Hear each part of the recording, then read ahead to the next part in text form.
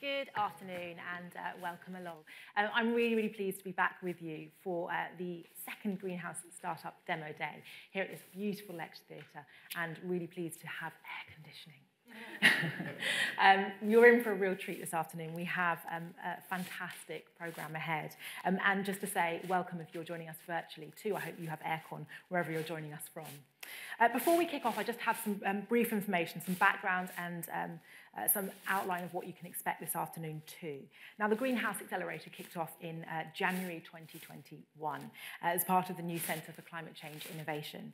And since then, 45 teams have participated in the 12-month programme of support, and the startups you will be hearing from throughout the course of this afternoon form part of the second intake of that programme. In fact, the Greenhouse is actually open for applications for its fourth cohort as we speak, so if you know anyone that you think would be good, please let them know they have until the 4th of July to apply. This afternoon will be split into 3 sections with guest speakers to kick off each section, followed by 4 pitches from our startups, and we will be asking for your participation throughout. Please do keep your phone accessible, just if you haven't already, switch it to silent. Please do that now. We aim to wrap up by around 4:45, and we'll invite you to join us for networking until around 7:30, and each startup will have a standing table just outside, so hopefully they will be really easy to find. And if you're struggling to find a group that you'd like to speak to, please do just keep an eye out for the CCCI team, who are going to be around with badges and will hopefully raise a hand, and you'll be able to see them at some point in the room, and you can ask them any questions you have.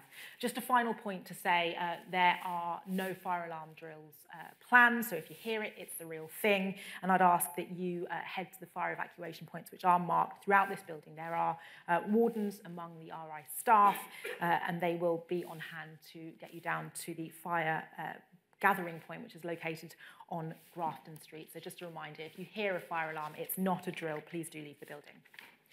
Similarly, with first aid, if you need any help, and there are people on hand to help you from the CCCI team, and you can find them by their name badge, which has the CCCI written on it, as you'd expect. So, I'm Moree Al-Salahi. I will be with you throughout the afternoon and be introducing you to the range of guest speakers and putting your questions to the startups too, and really pleased to be back with you to do that. Now it's time to hand you over to our first key speaker, and really pleased to welcome Elisa Gilbert, Director of Policy and Translation at the Grantham Institute for Climate Change and Environment, and also the Interim Director for the Centre of Climate Change Innovation based right here at the RI. So please put your hands together for Elisa.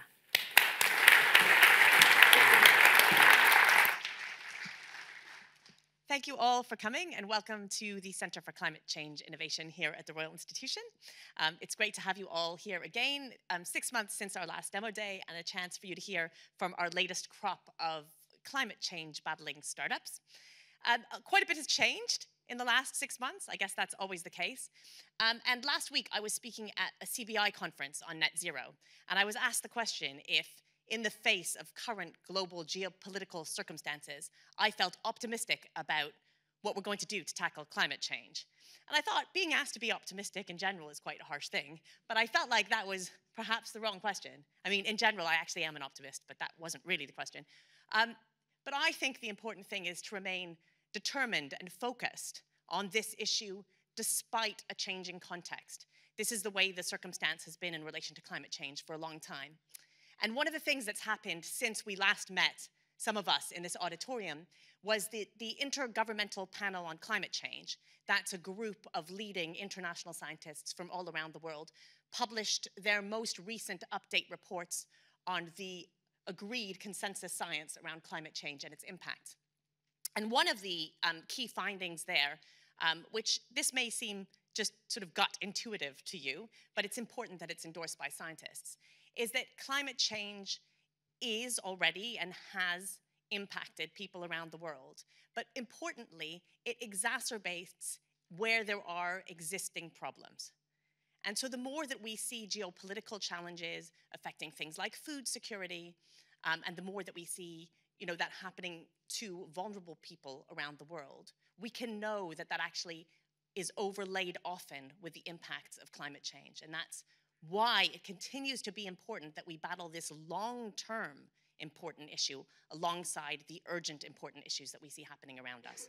So this challenge remains as important as ever, and I continue to be inspired by the startups that we support in the Greenhouse program. I was just saying earlier that one of the things that I'm aware of is that every single startup is working so hard at a very specific challenge, and each of those things needs to be solved for us to achieve our global goals on climate. So every specific area is important. So just to tell you something about the Centre for Climate Change Innovation as a whole, what we're trying to do is create a home here in London and here at the RI in particular for climate innovators to come together. Part of that is for us to support these very early stage startups and entrepreneurs develop the skills that they need and develop their own particular business ideas. We want to help them meet investors, some of you who are in the room, but we also want to help create success for them to scale up and deliver emissions reductions at scale, perhaps first in London in the UK, perhaps first somewhere else in the world, and then scale up to help us approach this global challenge. And that requires innovation in lots of other ways too. So we also intend to make this a place where we have discussions about policy barriers and policy opportunities. What are the regulatory challenges that stop these innovative approaches from really taking off and scaling up? So we want to be a home and a connector to climate innovation in all its forms, and we would like you all to continue to be part of that really important and growing community.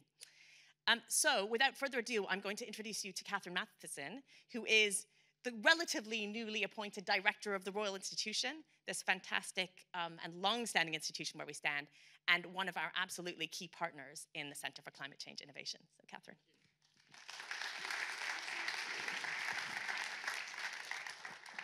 Thank you very much for the introduction, and welcome to all of you here in the theatre or watching online. As Elisa said, I am relatively new to the Royal Institution. I joined a couple of months ago. My name's Catherine, and I thought that those of you who are here for the first time might be as interested as I was when I joined 2 months ago to find out what the Royal Institution is really for. So I went back to have a look at what it says. Back from 1799, a public institution for facilitating the general introduction of useful mechanical inventions, I think that's on some of you in the audience, and for teaching the application of science to the common purposes of life. And I don't know anything which is quite as much of a common purpose as climate change is for our generation today. So I feel that you are all in exactly the right place today. And I hope you feel the same way. It's also very appropriate that you're here today, or with us today, because in this building was the very first discovery of greenhouse gases. So John Tyndall made this discovery using what I think is technically called Tyndall's tube, which was a tube made from glass, copper, iron, and wax. And that's pretty much it. And discovered that water vapor absorbs the infrared heat radiated by the Earth. And that discovery obviously spawned a whole bunch of more discoveries, which we now rely on to understand our planet and the effects of humans on our planet. But that was the starting point. And one of the things for John Tyndall and for many of the other scientists and innovators who worked in this building since 1799, so Michael Faraday, William Bragg, Lawrence Bragg, etc., for them it was really important that their work was not done in an ivory tower somewhere away from the general public and from the people who would be using the inventions or the materials. They were constantly in dialogue with public audiences. So people would come every week and sit where you're sitting, and people, John Tyndall, etc., would say, well, this is my discovery. Let me show you how it works. Let me show you what it means. And in those debates and those question settings, that shaped how the scientists and innovators did their work too. And a key component of that was the demonstrations they did in thinking about how can I explain this phenomenon or this discovery. I haven't got any demonstrations up my sleeve today, so it's just it's a bit messy. But those of you who've been to Royal Institution events before, or who've ever watched the Christmas lectures on TV, will know how important the demonstrations are for the work that we do here today. So I feel very strongly that you are following in the footsteps of John Tyndall and many others. in order to teach science for the common applications of life.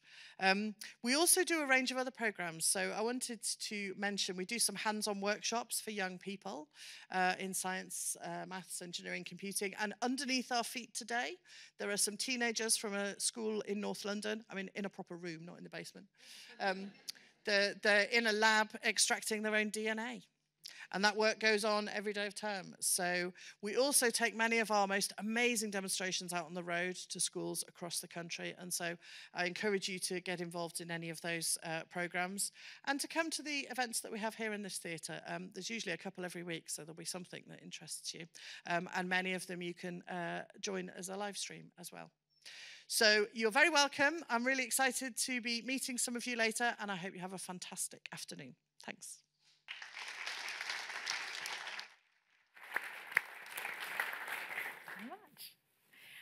Right, thank you so much to our guest speakers kicking things off, and I'm sure you join me in being really excited at the prospect of the next generation of really, really exciting climate innovators having the chance to meet with you and perhaps take their ideas to the next stage this afternoon. Let me in just a moment introduce you to the first of those speakers, but I do just want to let you know how you can take part by voting, submitting questions, and being involved today. And you can do that whether you're watching online or with us in the room here via the Mentimeter site. And you can access that via your phone, which I hope, as I mentioned before, is still on silent. So to do that, all you need to do is head to menti.com. In just a moment, you will see details of this pop up on the screen, but there is a code that you need to enter. If you have a pen or you can jot this down on your phone, I'll give you that code now. It's 36610177. That's 36610177, and that will remain on the screen once it changes throughout, so you'll be able to keep an eye on that. There will also be a QR code which will pop up on the screen. There you go, as if by magic. And you can use that towards the end of the pitches to submit your questions and vote via there too. After hearing each pitch, we'll ask that you submit a score, and you do that in 3 key areas. And those are, number 1, the commercial potential of what you've heard. Number 2 is the climate impact of the innovation. And number 3 is the quality of the pitch. So please just bear that in mind: commercial potential, climate impact, and quality of the pitch. And at the end of today's event, we will announce the top 3 highest scoring teams who will receive an award. So please do not forget to participate using Mentimeter, and you can scan that QR code or enter the number that's on the screen. So that's enough from me. Let's get on with the first round of really exciting pitches. And to kick things off, I'd like to welcome Barney, the founder of Seratech, who will be delivering zero carbon concrete. Please put your hands together for Barney.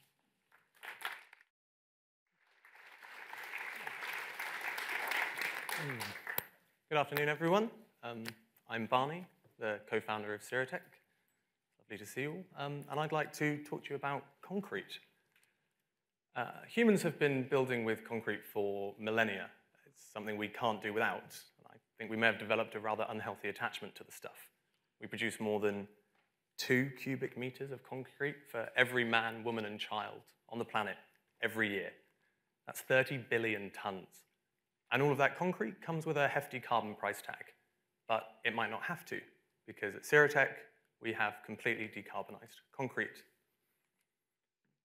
The glue that holds concrete together is cement. It's amazing stuff, but its production is very carbon intensive. Cement is responsible for 8% of all human CO2 emissions.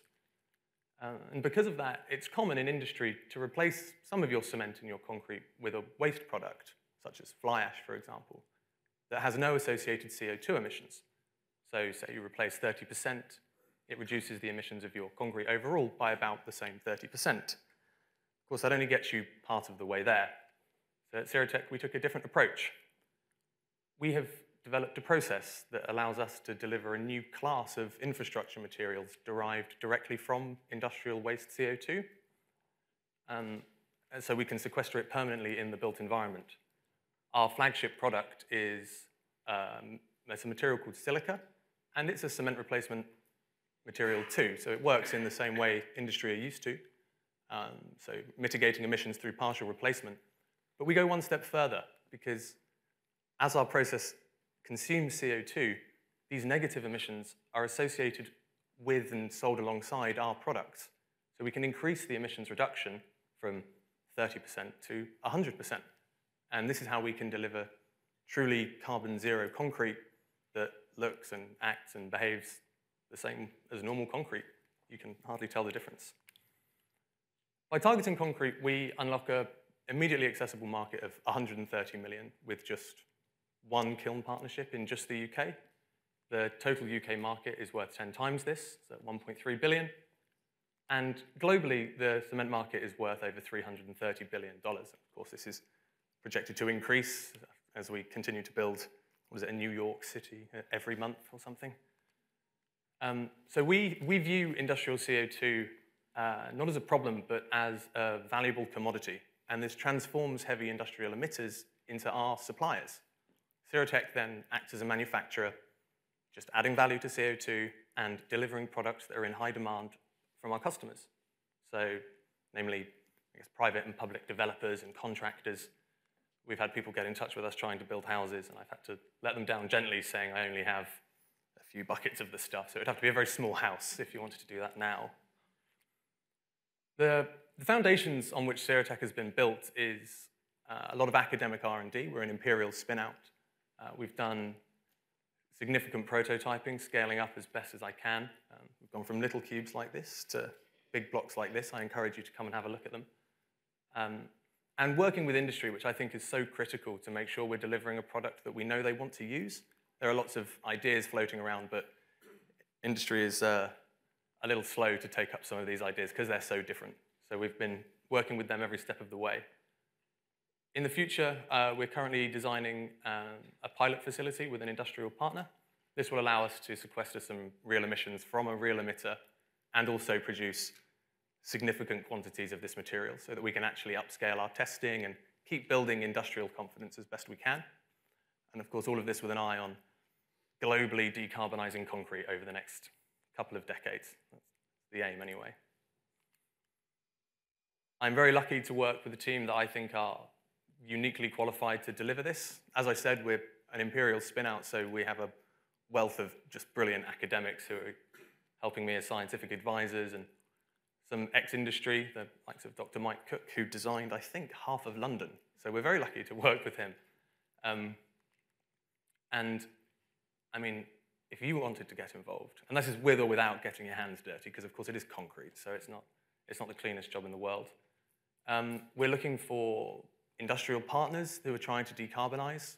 We're looking for customers, developers. If you want to build a house and you want a new patio or something, then we would happily sell you some zero carbon concrete that you can stick it all together with. I think there is no neutral when it comes to the environment. Our impacts can either be positive or negative. And concrete has had one over on us for the past 2,000 years.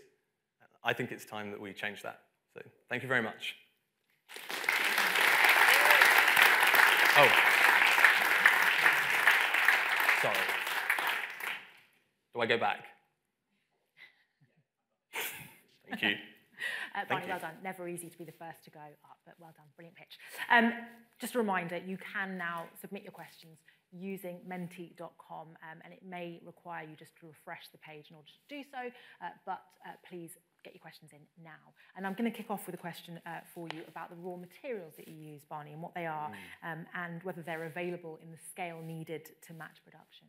So, yeah, we have two raw materials, I guess. One is waste CO2, and as we're all aware, there's no shortage of that. And the other one is a mineral called olivine. It comes from a family, it's like magnesium silicates, and it's what the entire crust is made up of. So there's no shortage there. Obviously, concrete's a big problem, but there's an awful lot of this stuff underground, so we should be okay on that front. Okay. And just a reminder, you can get your questions in using the menti.com website. If you've got a question in, you can get it in now, and one's just popped up which says, how do you create zero carbon cement if you're only adding 30% of Seratech silica and 70% is still conventional cement? Great question. So that would be the case if you were doing what industry is currently doing. So if what you're using as your replacement just has no emissions, so you're just replacing 30% reduces it by 30%. But we don't have zero emissions, we have negative emissions. So yes, there's still 70% conventional cement in there, but all of the emissions produced in generating that cement can be offset through the carbon negativity of our replacement material, and we only need 30% to do that. Okay. Another one in asking, how long will it take for this to scale up to the point where it can replace conventional concrete? A while, I suppose. It depends on how much money I have. If I could build a pilot plant tomorrow. Actually, that's not true. I couldn't build a pilot plant tomorrow. I've got no idea how to do that. But if we had the money and had the willingness to do that, I mean, I would love to see this in use over the next 5 or 10 years. Another question in asking, how do you imagine getting to market once you're ready to scale?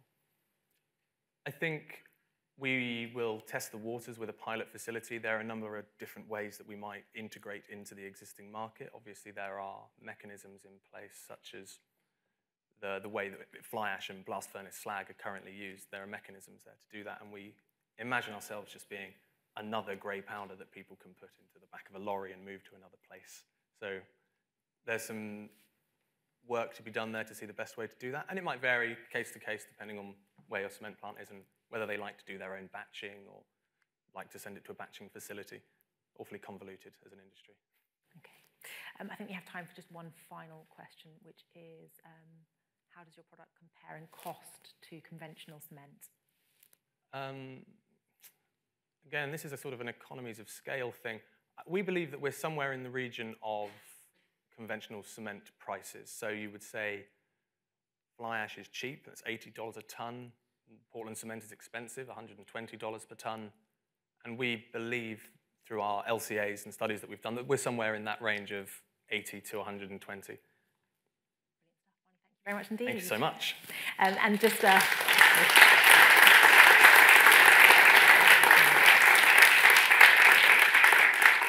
just a quick reminder that if you have any further questions, Barney will be around with his team when it comes time to networking and in the break, so you can put those questions to him directly. Next up, we have Claire, the founder of Moree, a universal platform to make it easier for companies to switch to returnable packaging. Please welcome Claire.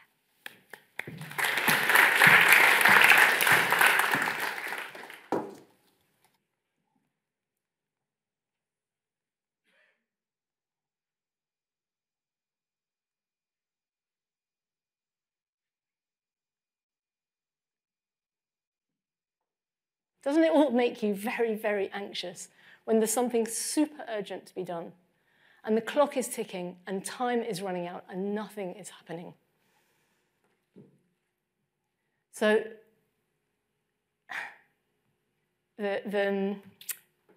I've wasted 12 seconds now, but I also have wasted 12 years of my life consulting with big food brands on sustainability issues. And what have they achieved in this time? When it comes to addressing the plastic crisis, these companies have completely failed.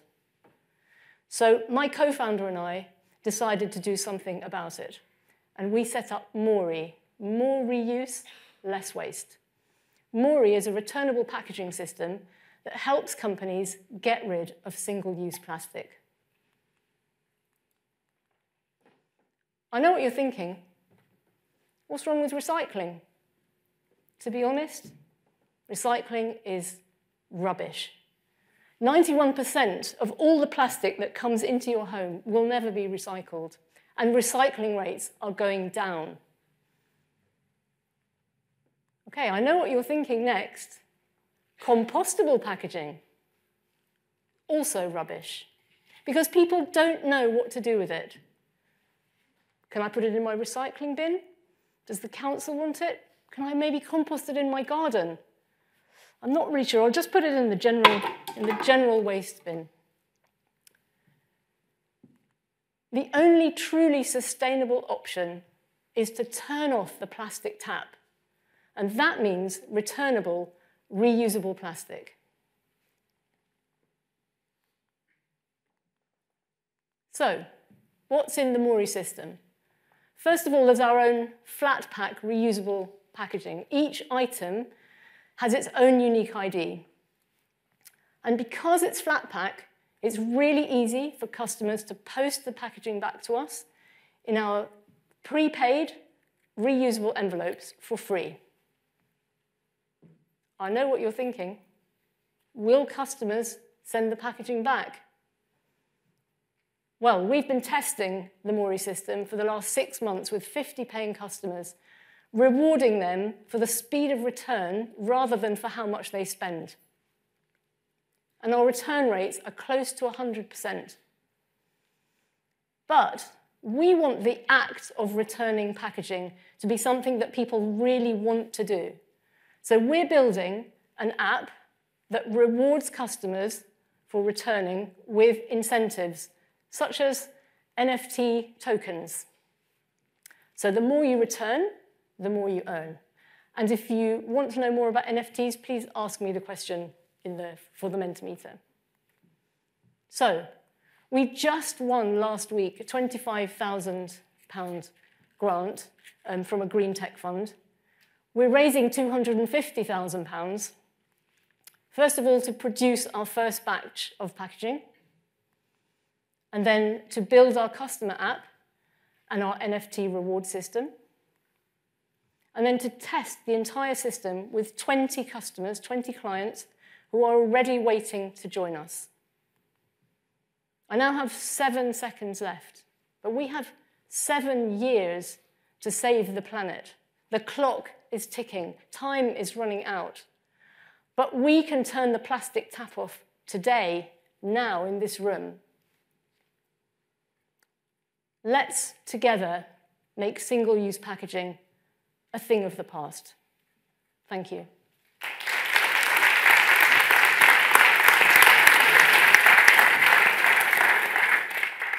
Okay, Claire, thank you very much indeed. And please do get your questions in using the scanning code, QR code that was just on the screen, and the Menti number, the code is 36610177. Right, Claire, let's kick off with a question. What else is happening in reusable packaging? Actually, it's a very, very ripe sector. So there's an enormous amount of activity bubbling up on the surface, all to do with making the reusable packaging system work. So if you look at, for example, the catering sector or the takeaway sector, there are companies like Juni or Colliebox that have got a returnable packaging that customers can return after they've ordered their takeaway. It gets taken and washed in a very special washing facility. There's companies doing that as well, and then returned back to the restaurants to be refilled. And then there are a number of different companies popping up in the e-commerce sector, particularly with reusable envelopes. So instead of your Amazon packaging where you throw your envelope away afterwards or your box away, you simply send it back and it is reused another time. So there's quite a lot happening.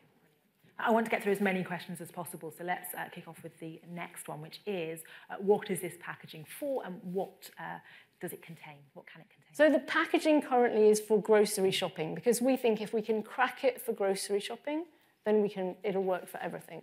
So we're starting with dry goods, which means things like pasta or flour or rice. Those will be our first products that we'll be put in our packaging. And so we'll move on gradually as our packaging improves and we're able to refine it. We'll move on to more complicated things. We call them sticky products like peanut butter or oil. So they will need slightly different types of packaging. Fantastic, okay. Have we got time for any more questions? Yes, what is the material of the packaging you're using and how many times can it be used? Okay, great question. So the plan is that the packaging will be made of polypropylene. Some of it will be silicone, depending on what it needs to contain. And in order for it to neutralize the carbon impact, we need to reuse it at least 5 times. But we plan that this packaging can be used up to 1,000 times. Now, of course, until we've been out there testing it over a longer period of time, we don't really know how long it will survive. But our real goal is that it should be usable 1,000 times. Will your solution... No, let's ask another question. How will you scale this?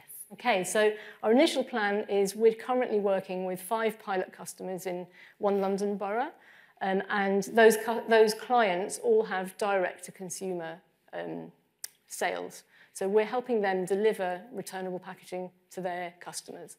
As we scale, we begin working with different kinds of brands, with retailers, with bigger companies, and we also have a very close liaison with some local councils. So we've had some sponsorships and funding from several London boroughs who are very interested in how this will help them reduce their waste burden. So we've had support from Barnet Council, from the Mayor's Office, and also from the London Borough of Lambeth. Have we got time for just one more question? Let's see. Yes, will your solution require changes in behaviour? And if so, how will you make it easy? Very important question for consumers.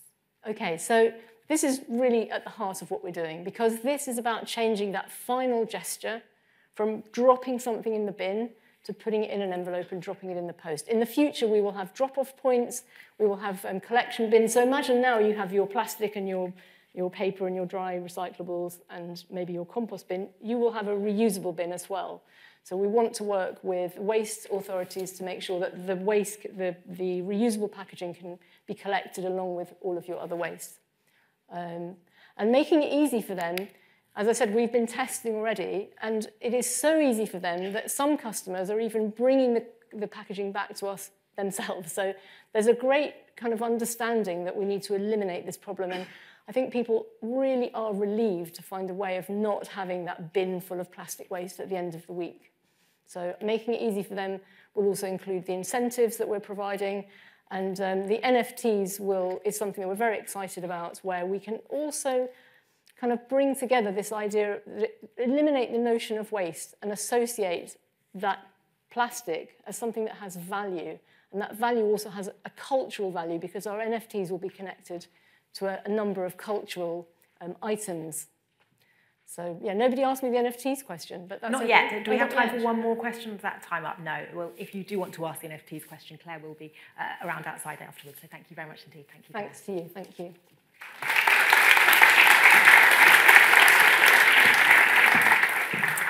Okay, moving on. We now invite Toby from ZeroBees up, who are developing a platform supply chain organisation to decarbonise through better data and collaboration. Welcome to Toby.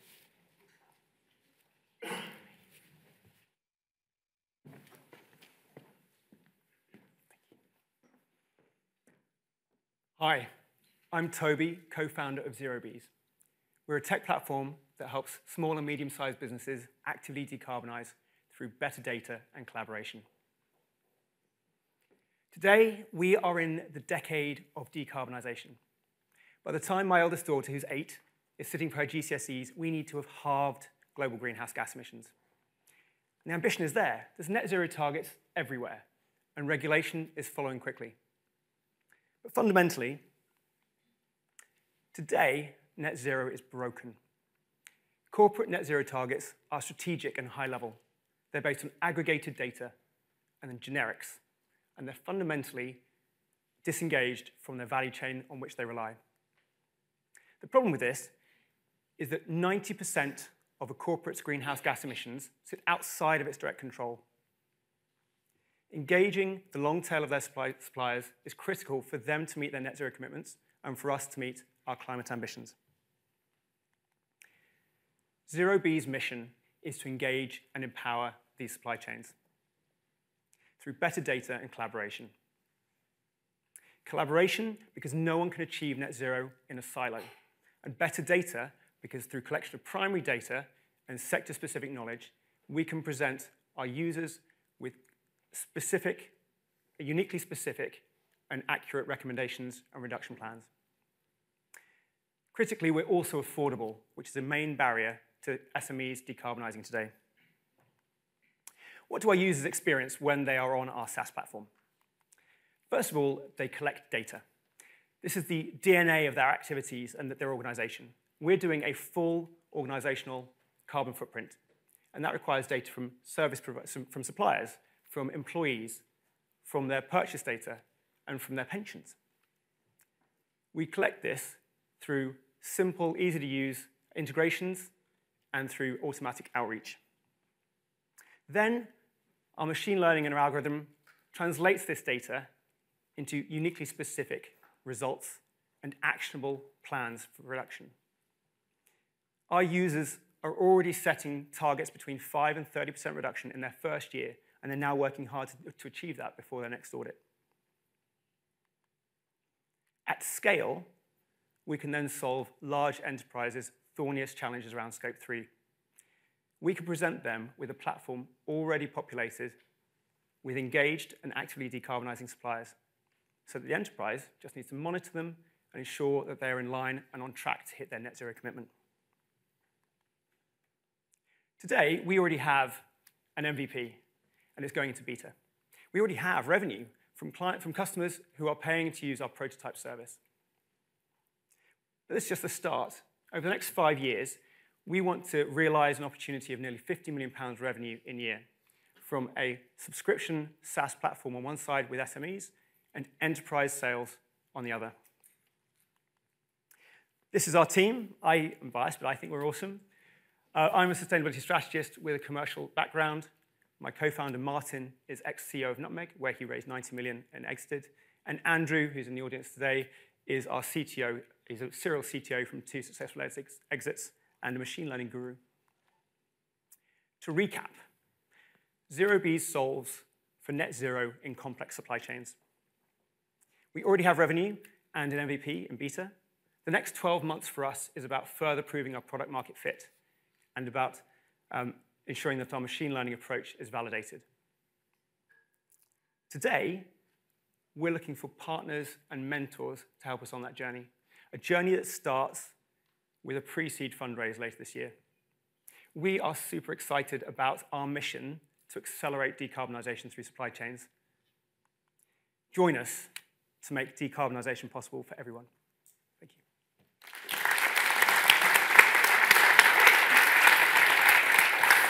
Very well done to you. Right, just a reminder, now is time to get those questions in, so please do kick off with one we've already got in, which is, what is your go-to market strategy, Toby? Thank you.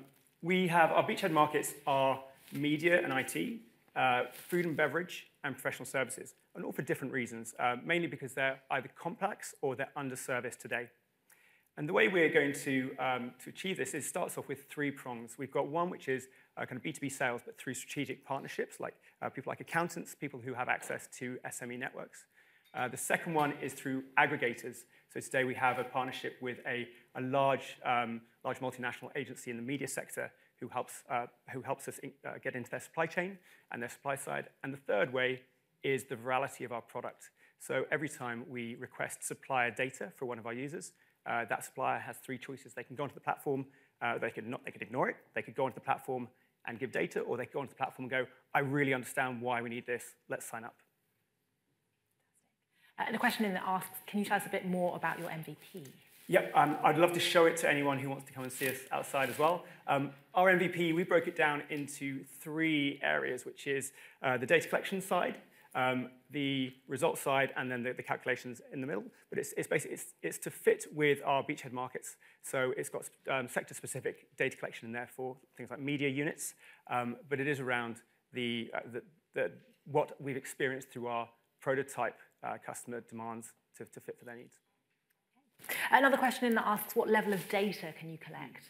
Yeah, we are Scope 3 specialists, so we do collect Scope 1 and 2, but that's really, that's the bread and butter piece in the middle. Scope 3 is really where we spend our time and effort. So we're about collecting data from supply chain, like material supply chain pieces for the user, from their employees, for working from home, from pensions and investments, or from the way they deploy their digital ads, for example, in the media sector. Have. Why are you bees? It's a good question. Oh, so it's the original thinking, although it's taken on a few meanings since, was the zero bit was for net zero, and the bees is because we do all the work, all the heavy lifting for you. So we're trying to, the core of our product is trying to be super easy to overcome one of the other issues for SMEs, which is time, accessibility, and where to start. So we're trying to really simplify how they collect their data and work through. Another question in that asks, what kind of clients do you have at the moment? So our customers so far are, a lot of them are from the media sector. That was our first kind of deep sector movement. We've got some NGO customers today. We've had a food and beverage customer and professional services as well. Who is your ideal mentor? I think so. I think we know what we don't know, which is probably quite a lot. So there's a lot of it around enterprise sales is something that that is something that would be great for us. Partnerships and building up those partnerships and networking, just trying to get to, from something that's a SaaS product, really scaling that. So it's all about how to that kind of go-to-market and building that and supporting our thinking through it. Okay, just time for a few more, I think. What makes you different from others who are trying to provide similar services? Yeah, so we look at the competitive marketplace in here. It's quite crowded, right? There's quite a few people out there doing things around decarbonisation and Scope 3. But we break them into 3 areas. One is the too expensive category. So the consultants and the platforms out there who are targeting enterprise or really large organizations where they can get a decent amount of revenue for every sale. So they're too expensive for SMEs. Then we've got the ones we call too good to be true, which is API integrators who do something very snazzy, very tech, very, very simple. It takes 5 minutes, but then they lead you off into carbon offsetting. So there's no decarbonisation at all in that process. And then you've got the ones which are too generic. So they're aiming at SMEs, but the data levels today, they're pretty quite good for 1 to 3 person organizations, but they don't really dig into the specifics of an organization who's doing anything more than just a bit of office work. Okay, I think that brings us to the end of the questions, but thank you for a great range of questions, and thank you for brilliant lunch.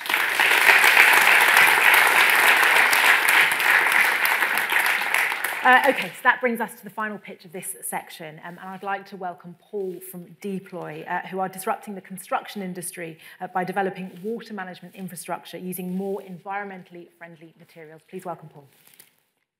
Thank you. And yes, break is coming soon, so thank you, everybody. So my name is Paul, and when I was 8 years old, my dad took me to a small rural community to celebrate their new water system that he helped them build.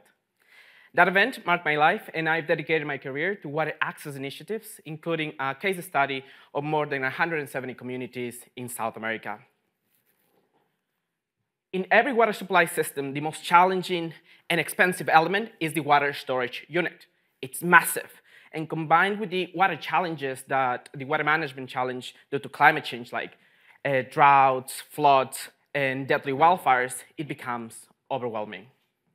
We are Deploy, providing affordable and sustainable water storage solutions. Deploy is the first ever foldable concrete container. It's packed in a standard pallet. It's air deployed, and once it reaches its final shape, it's hydrated to harden the material, and then it will be ready to use in just 24 hours. So thanks to our material, combined with a thorough structural analysis, we have been able to replace 150 millimeter wall thickness with just 6 millimeters. Our beachhead market is agriculture here in the UK, but our potential to scale is massive. Starting from drinking water systems, a worldwide need, but also fire mitigation, the most dangerous effects of climate change today. In the US alone, 40 million people live in high-risk fire areas. The demand to comply with forest fire legislation and to protect their homes makes it our biggest market.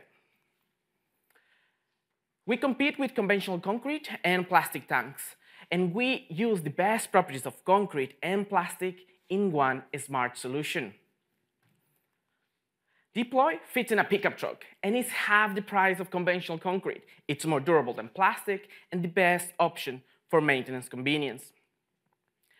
Beren, Tony, Jacob, and I are in the driving seat, accompanied by experts in concrete infrastructure, business strategy, commercial operations, and fire suppression as well. So we have created a massive network, filed a patent, raised over £1 million in investment, and obtained exposure from influential media as well. But the most validating traction was from the Minister of Colombia, requesting 200 tanks for earthquake survivor villages. The construction industry is one of the toughest sectors to decarbonize due to the overwhelming use of conventional concrete. But we're developing technology to make more eco-friendly infrastructure. We generate 70% less CO2 in our material choices, 90% less CO2 in transportation, and we use 75% less water in our processes. So we believe that our technology is going to help and it's going to contribute to the enormous task of making the construction industry greener and better. Thank you.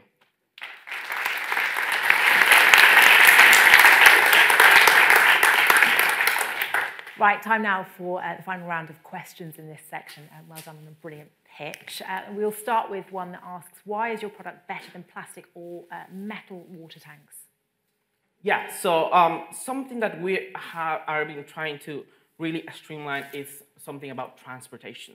Transportation is one of the massive kind of contributors to pollution. And with our technology, we're able to not just reach extreme locations, but reach from a very centralized point, different areas around the world. So we're making it being able to deploy large infrastructure viable from here, from the UK to either Africa or South America in a more cost-efficient way, and also considering the transportation issues of that, yeah. Stuff. Another question asks, what's your business model? Are you looking to produce the product or will you license it? So that is the bless and the curse of our product. So we're developing our own manufacturing facility, which makes it very cool because we are hardcore engineers, so we love doing that. And the other problem is that it's very capital intensive. So it's cool that we are be able to make something compact that then we can also, our plan is to replicate these factories in strategic areas. One of them probably is Turkey because our co-founder is in Turkey, which we would cover a large area with that then. So that's our plan of how we're gonna scale. And obviously in part of our business plan is we find distributors to deliver and sell our tanks. We focus mainly in the manufacturing, and then with those partnerships, we reach our final customers. Yeah. Okay, brilliant stuff.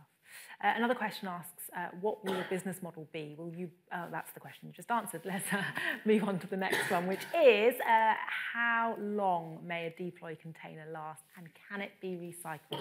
Oh, this is very exciting. So, yeah, we guarantee a lifespan of 20 years, but actually the material itself has a lifespan of 120 years guarantee. So that is where the recycling and the repurposing comes in. So since it's a concrete-based material, it has other opportunities to be reused for.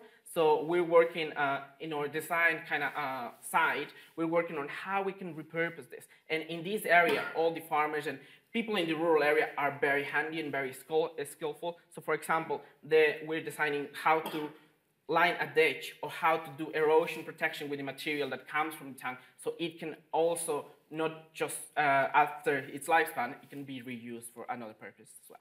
Good stuff. What are you looking for in the way of, that question's just flipped, let's see if we can go back to it. Okay, how can you scale the company?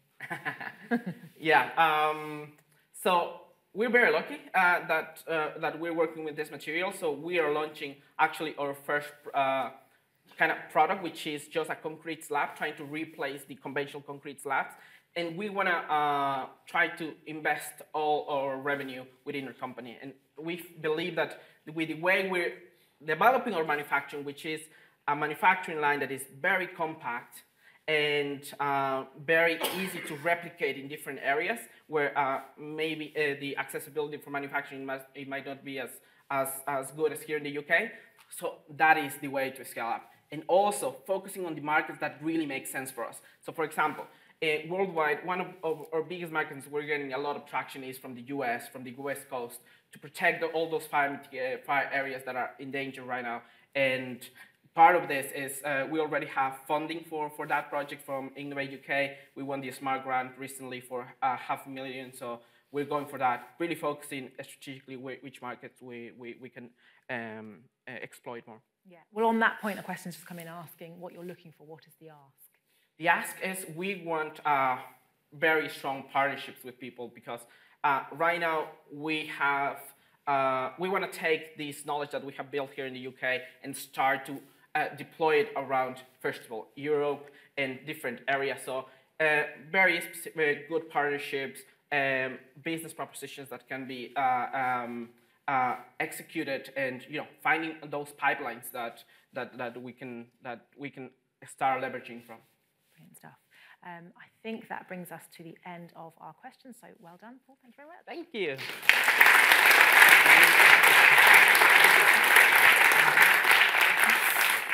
It is almost time now for a break, but before we do that, let me just say a big thank you to all of the innovators. It's not easy to get up in front of you and pitch their brilliant ideas. They've all done a brilliant job. I'd like to ask, before we take a break, just for you all to take a few minutes to score what you've just seen from the teams, and to do so, just head to menti.com. Again, that's the QR code, and that's the code that you can put in if you need it, 36610177. We have 4 more brilliant startups preparing to share with you their pitches in just a moment's time. Before we do so, I'd like to introduce you and invite our next speaker up. Welcome to the stage, please welcome to the stage James Cameron, who is an award-winning leader in the global climate change movement, an advocate and catalyst for galvanising big impact change on environmental challenges globally, and as a barrister has over 30 years of experience working across a wide range of sectors, making him uniquely placed to advise on the complex challenges that hinder progress on more sustainable futures, and someone that you, many of you, I think, already know. James, welcome.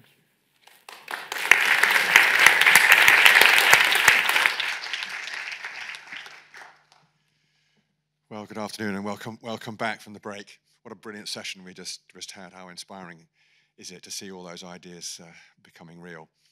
Okay, so following on from what Alyssa said earlier, we have a really complex systems problem. We have interrelated, overlapping, compounding, aggravating problems within that system too. Securities, water, energy, peace and security, food security, all interconnected. That's the context for all of this innovation. And yes, we are under time pressure. And in the middle of all of that, we're at war. And we have huge pressure to think differently about pretty much everything, including our economic system and how we value things, and whether we should value natural capital as much as we value other forms of capital. And under huge pressure, generally, our societies respond creatively. There is a relationship between the kind of pressure that makes you feel really threatened and the kind of innovation that makes you break free of the constraints that you feel under. And that, I think, is where we are at the moment. I'm feeling really rather energized by the possibility that we might be entering a kind of renaissance where these are such severe threats that we rethink lots of stuff that matters. And that renaissance will appear in science and in technology and in the arts. And increasingly, I'm interested in the connection between these different types of creativity. I'd like this place to be one of the places you come to see that connection, to be excited about the possibility of reimagining the world. That's the context, I think, for what you're seeing here today. There's no prospect of resolving these conflicts, of finding the right intervention points in a system change without thinking differently. And then once the thoughts have emerged, once the ideas are present, how do we do the doing? How do we finance that? We're going to need innovation in finance too. Even basic concepts, rates of return, and the expectations that investors have about what value they're delivering, these are going to need to be thought through, challenged, reinvented. But I thought I would just say 3 things to the entrepreneurs in the room. From my own experience, but also what I hope is experienced by many in other walks of life. The first is people. Focus just as much on the people, on who you work with, who you choose to build your enterprise with, the little societies you're building. Choose the people well. Keep the relationships, even if things go wrong, as they will. Even if you have relationships that go sour, keep the connection. Build strong, resilient relationships. They will look after you and your interest and your ideas over time. Second, purpose does help. Having purpose does help. There's a little bit of a backlash about that at the moment, a little bit of skepticism about whether it really adds value. Purpose does help, but it's not enough. the mission isn't enough. You've got to deliver on all sorts of other levels. You've got to satisfy people who may not be fully with your purpose. They've got other metrics. That's a challenge, but in the end, it's up to you to decide what your purpose is, nobody else. And the third, from long experience, is never give up. Persevere. I went to see, many of you may also have seen a brilliant play called Jerusalem. There's a tremendous character in that play, a character called Rooster. It's probably one of the best acting performances I've ever seen. But right at the end, he has a very profound conversation with his estranged young son. And he says essentially those things to him in a mad and chaotic ending. He says, don't let anybody else define who you are, and never give up. Never, never give up. Perseverance is a hugely important asset for all entrepreneurs, but particularly if you have a mission, particularly if you think you are part of a community of problem solvers, that you are actually trying to use whatever resources you have, personal and the financial and technological ones you've assembled around you, to solve any part of this really complex problem, this systems problem we face. So let me just leave that there and look forward to the next presentations from these entrepreneurs and offer service to those ideas. One of the things I hope we can do through the Centre for Climate Change Innovation is build a community of people who perhaps, like me, have some experience, who can be in service to the generation of entrepreneurs that you see today, because that's the proper attitude for those of my generation, to have some care and interest in the generations that follow. Thank you.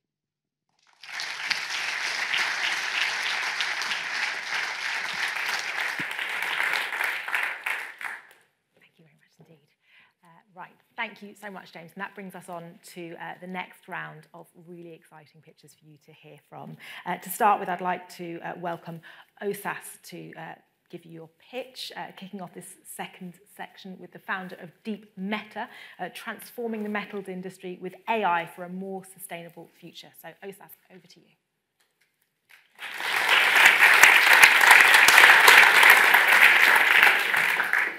Good afternoon. I'm Osas Moree, PhD in steel metallurgy, a metal scientist, and founder of Deep Meta, an AI software to predict production defects in metals. And we are starting with steel. I invite you all to take a moment to reflect. How did you arrive here today? Where are you going home to? What are you going to pick up when you have dinner this evening? The truth is, we live in a world that is built on steel. It is the most used engineering metal in the world, and unsurprisingly, is responsible for almost 10% of all global greenhouse gas emissions. But the insight is in yield losses, which cause up to a quarter of steel to be unusable, meaning that with better optimized processes, much of these emissions could be avoided. Steel producers currently generate vast amounts of data, but frequently use these in isolation to identify whether temperature is too high in one part of production or whether the rolling speed is too low in another. Deep Meta instead exploits this as a big data problem by analyzing thousands of variables simultaneously. I would like to show you Deep Meta in action. Our models analyze data from multiple stages of production to predict future outcomes based upon historical events.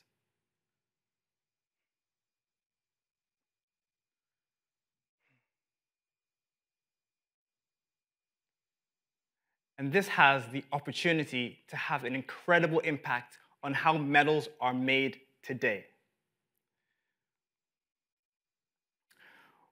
We are tackling this problem by tackling yield loss caused by defects. When you have a defect, say a crack in a large steel slab, for example, it can no longer be sold. It either needs to be reworked or remelted, which takes a great deal of time, requires more energy, and increases carbon emissions. Deep Meta instead provides actionable recommendations to operators, enabling them to make steel right first time. This has the combined benefits of improving productivity, lowering costs, and also reducing the embodied carbon in the steel itself. Because of this, we are working with some of the world's largest steel producers to develop predictive algorithms based on real production data. And to date, we have access to 5 years of production data and have proven this technology in half of the major steel production stages. Now, this has the potential at scale to reduce carbon emissions by 15 to 20% caused by issues caused by yield loss. And to achieve this potential, we have raised over £500,000 from amazing investors, including Google, to launch in our beachhead market, the UK steel industry. And as part of our go-to-market strategy, we have built strategic partnerships across the entire value chain, starting from molten steel in production with the Materials Processing Institute, which has a steel pilot plant enabling us to deploy and develop our product rapidly and at low cost, to Spartan, one of the largest steel re-rollers in the United Kingdom and supplier of construction steel, all the way through to an end user in construction, Grosvenor, a 340-year-old pioneer in property development. When you step outside this afternoon, you will see some of their buildings. And they have incredibly ambitious net zero targets, making these organizations the ideal partners for Deep Meta. We are now actively hiring and are also looking for mission-driven advisors who have domain knowledge in these areas or expertise in enterprise software to join us to save the world 1 ton at a time.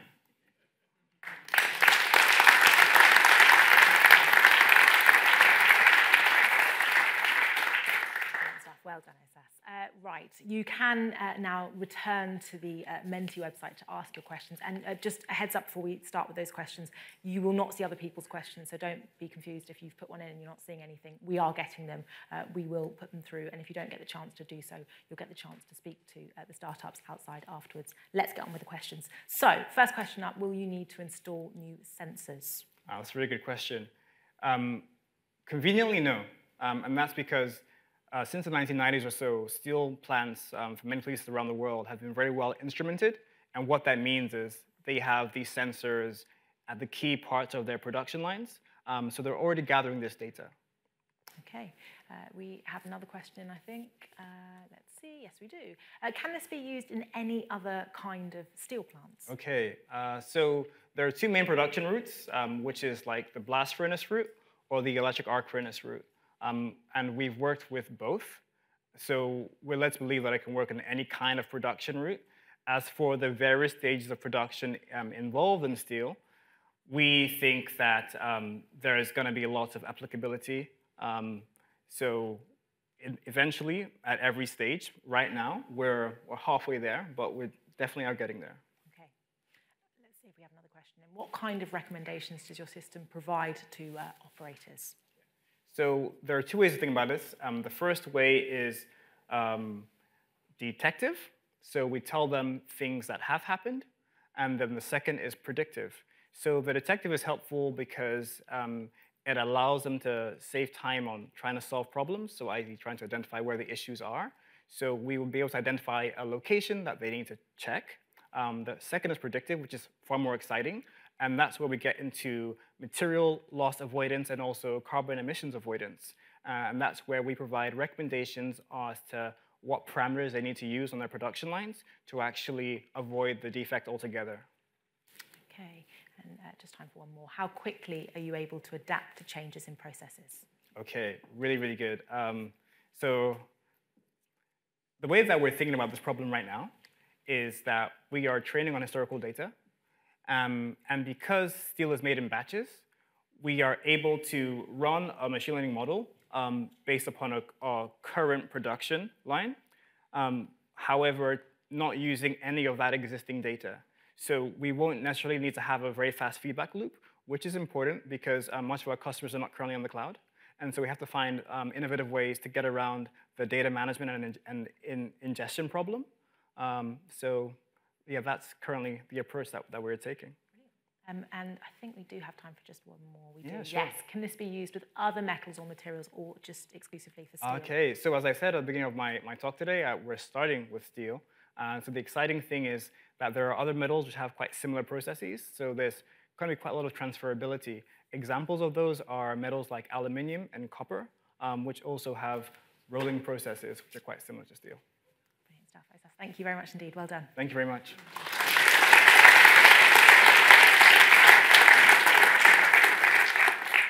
Okay, next up, I'd like to introduce Andy from Angry Monk, an initiative which is answering the problem of food waste. Andy, over to you. Thank you. Thank you. Hi, everyone. My name's Andy, and I am a co-founder of Angry Monk. In the UK right now, we grow and produce 30% of our food. We import 70% of it, but we're wasting up to 40% of it. This is a huge problem that we wanted to address. So Angry Monk rescues surplus and irregular produce and sells that on to catering companies, restaurants, and businesses at a profit. We started our journey in August last year, and in March this year, we launched our B2B service, and we're already working with 3 of the 4 largest catering companies in the world, with a combined turnover of £32 billion. Our unit economics are positive, and we also have a letter of intent for £1.3 million worth of procurement spend from a single client. So the Angry Monk team and I have a wonderful problem at the moment. We can't currently meet the demand that we have for our business. I have businesses signing up to work with us in our core area of operations, which is London, and I also have businesses signing up on a waiting list to work with us outside of London and in the wider UK. So I'm here today to talk to you about what we need. Right now, we are looking for investment in the coming months that will allow us to scale our operations and meet this demand, and also build our own tech platform, build on our own tech platform that will allow our customers to order and work with Angry Monk surplus with ease, but also allow us to have suppliers sign up and provide us with their surplus so that much less food, and in fact, if we can eliminate it, any food going to landfill. People are hungry, pardon the pun, to work with Angry Monk and our produce, and we're looking for passionate people that feel as, well, not angry, but that we're looking for people that feel as passionately as we do about food waste, and we welcome your investment and any opportunity for mentorship as we look to address this problem.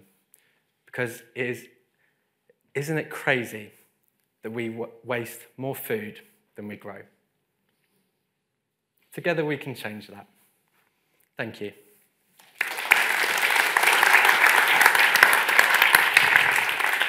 Thank you very much indeed. I think we're going to welcome your co-founder Nathan to answer some questions as well. So Nathan, welcome along. Right, let's start with the questions coming in. What made you decide to start Angry Monk? So I was living with a monk for a month, eating only cabbage. And one day he took me out for an all-you-can-eat meal, and there I couldn't finish my 3rd plate, at which point the monk suddenly flipped and became really angry. Essentially, he wouldn't let me leave until the plate was lit clean. And so coming back to the UK, my co-founder told me that for every 2 plates of food we eat in the UK, there's an entire 3rd plate that is lost in the supply chain. And so this salient contrast really led us to founding Angry Monk, to eradicate and eliminate that 3rd plate of waste. Okay, so an actual Angry Monk is behind it. Yeah. It exists. Okay, let's see if we're having questions coming in. We are. What kind of surplus have you been working with? Right now, it's fruit and veg, and the list is comprehensive and scary, the amount of surplus that we have. You have a wide range of vegetables and fruit that absolutely nothing wrong with it. We just have too much of it, so it's going straight to landfill. Next question asks, how does your system work? Yes, so currently we work with wholesalers across the London area. We pool the surplus that they have either because of imperfect appearance or because they sort of have poor stock management or simply have a hard time predicting the demand that they are going to have that fluctuates according to the weather, for example. So we work with those wholesalers, pool their supply, and then send out weekly updates to our catering clients. So that's companies that run the canteens at London's tech offices, law firms, universities, with a list of produce they can use and include in their menus week on week. And so, yeah, that's how it works. And then we find that ultimately, sort of staff members of the offices and students at universities really enjoy feeling that the food that they eat really has the biggest impact on the world it can. So that's how the system works. Do we have any other questions? We do. Are you working with farmers directly? That's a great question. So at the moment, we're not. So we will be. We've actually just brought someone into the team who's got 20 years of experience in food chain supply at wholesalers and pack houses and farmers. So bringing that level of expertise into the business is going to allow us to start working with them directly. The sooner that we can switch to that with money, the sooner that we can try to increase our profits and increase our impact. Okay.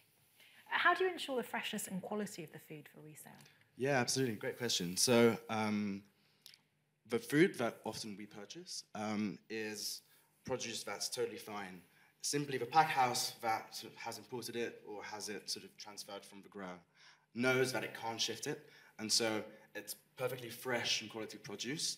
Simply the demand across the existing book of clients of that pack house or that wholesaler simply can't satisfy the stock levels they have.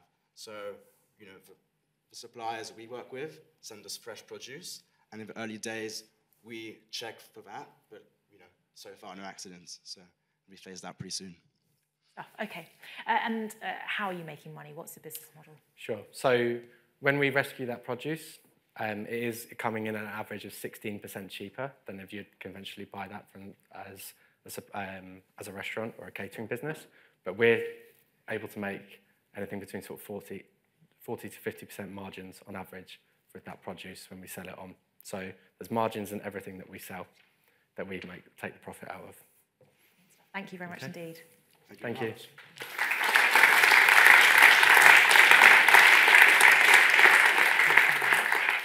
Okay, next up, I'd like to welcome Oyton from EVATrack, which is developing intelligent software solutions to create a better charging network for electric cars. Over to you, Oyton.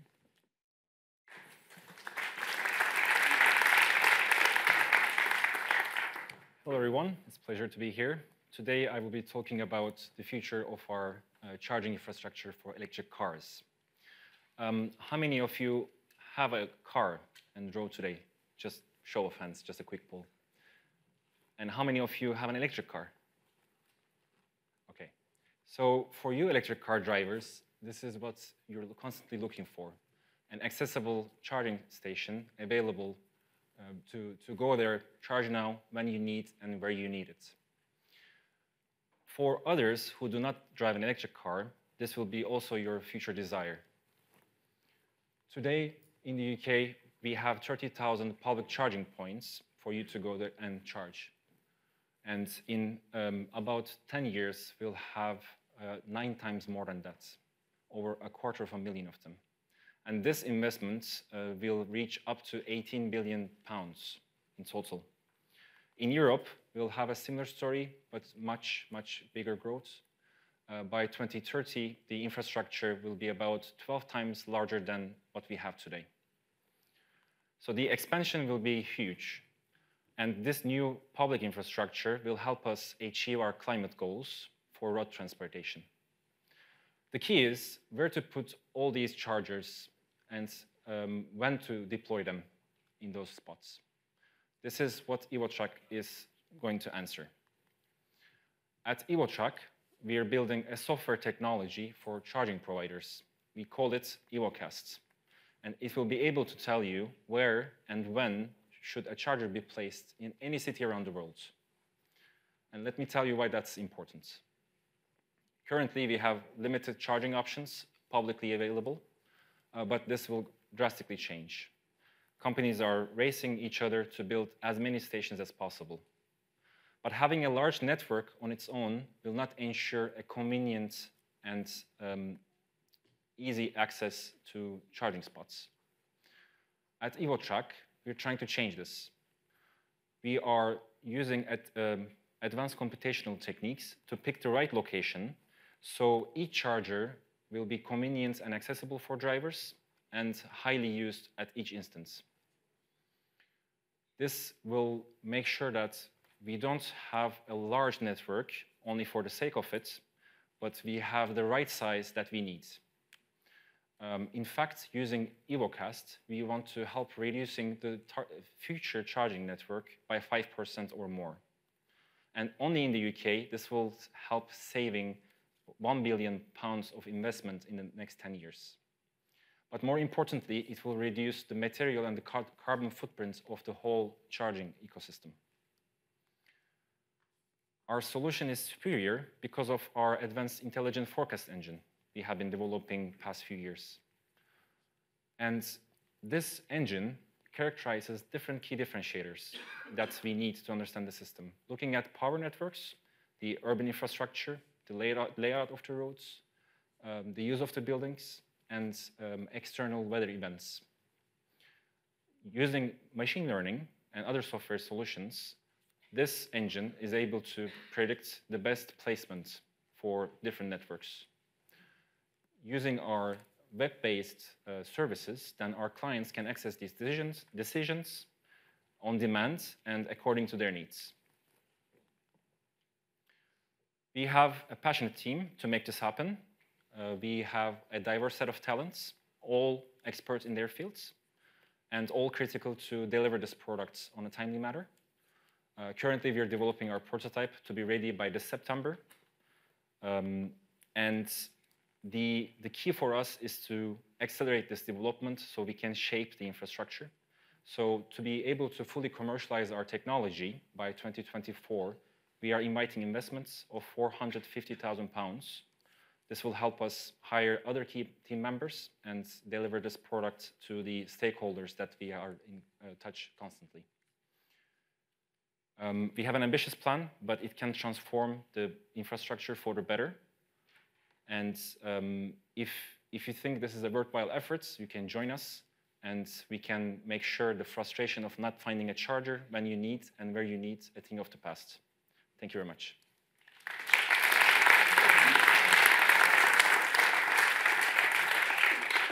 Okay, I would just ask that you get those questions in using menti.com now if you can, and use the QR code that you saw up there if you need it. So first question in, where do you get the data that you need?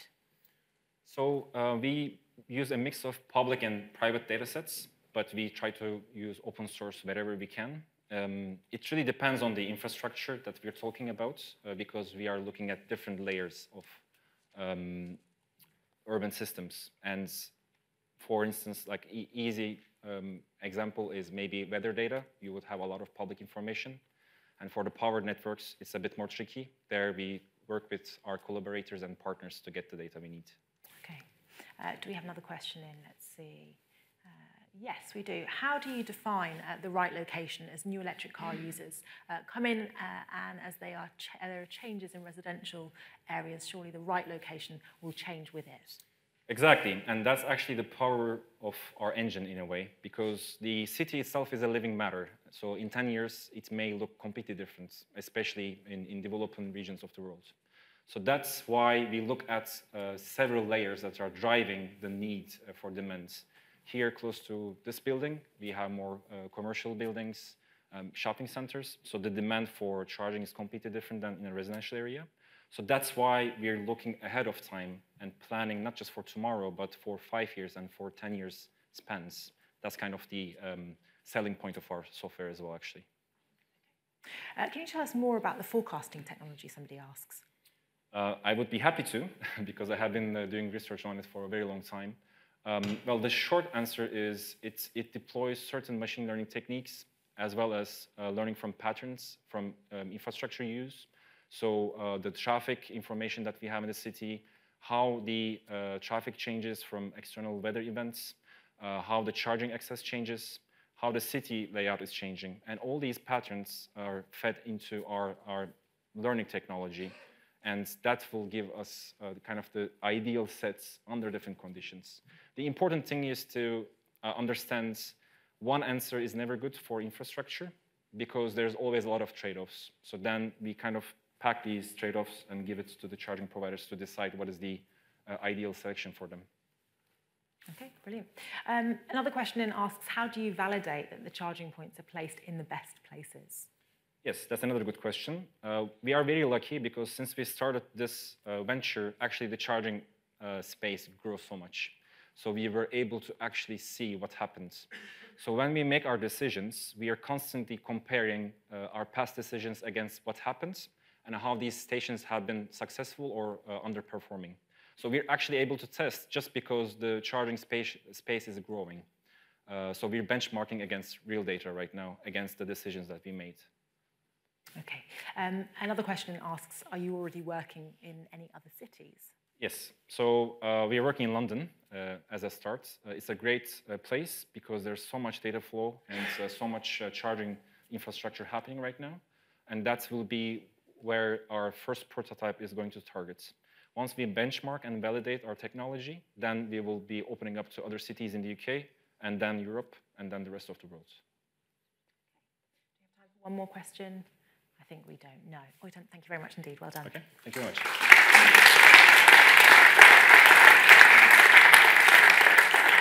Okay, which brings us to the final pitch in this section. And please welcome Dev from ZeroBees, who offer a range of data analytics and advisory solutions to help the financial industry achieve more positive environmental, social, and governance outcomes. Over to you. Hi, I'm Dev, co-founder and CEO of ZeroBees. At ZeroBees, our mission is simple: to make ESG alignment easy. Our entire suite of technologies and tools, the methodologies we have developed, all serve this one common purpose. To meet the Paris Agreement climate targets, the market for green real asset investment needs to grow to $7 trillion US. Currently, that market is $1 trillion, so we're expecting a six-fold increase in this decade. It's essential these funds are deployed wisely. The due diligence process for green real asset investment requires specialized ESG consultants that are both currently expensive and time-consuming. Because of the time and cost constraints, people only use these services for high-profile projects, leaving a large number of projects open to greenwashing and subsequent risk of litigation and reputational damage. Our technology standardizes and productizes the same work process as a team of specialized consultants would undertake, providing a highly scalable, cost-effective, and dramatically faster alternative. Our technology takes into account scientific and engineering parameters of the real assets, such as build material and use case, and produces bottom-up, science-based, forward-looking predictive analysis of the ESG credentials of the real assets. This past year, we have been working with various clients in private equity, infrastructure funds, banks, and government policy organizations, helping them navigate toward more ESG-aligned and net zero portfolio and economy. Our key deliveries include due diligence, reporting, carbon accounting and goal setting, ESG risks and impact assessment, and valuation of assets. We have been selected by the G20's Global Infrastructure Hub as one of the top 10 disruptive technologies enabling sustainable and resilient infrastructures. We were selected by the Accenture FinTech Innovation Lab as one of the top 3 sustainability-focused fintechs from an application pool of over 250 startups. Our other supporters include London Business School, the University of Cambridge, Santander Bank, and the European Regional Development Fund, and of course, the Grantham Institute. We know that you're here today because you care about a more sustainable future. We invite you to collaborate with us, to partner with us to accelerate your ESG journey.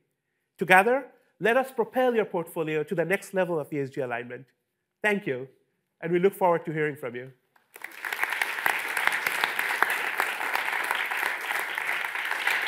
Very well done, Dev.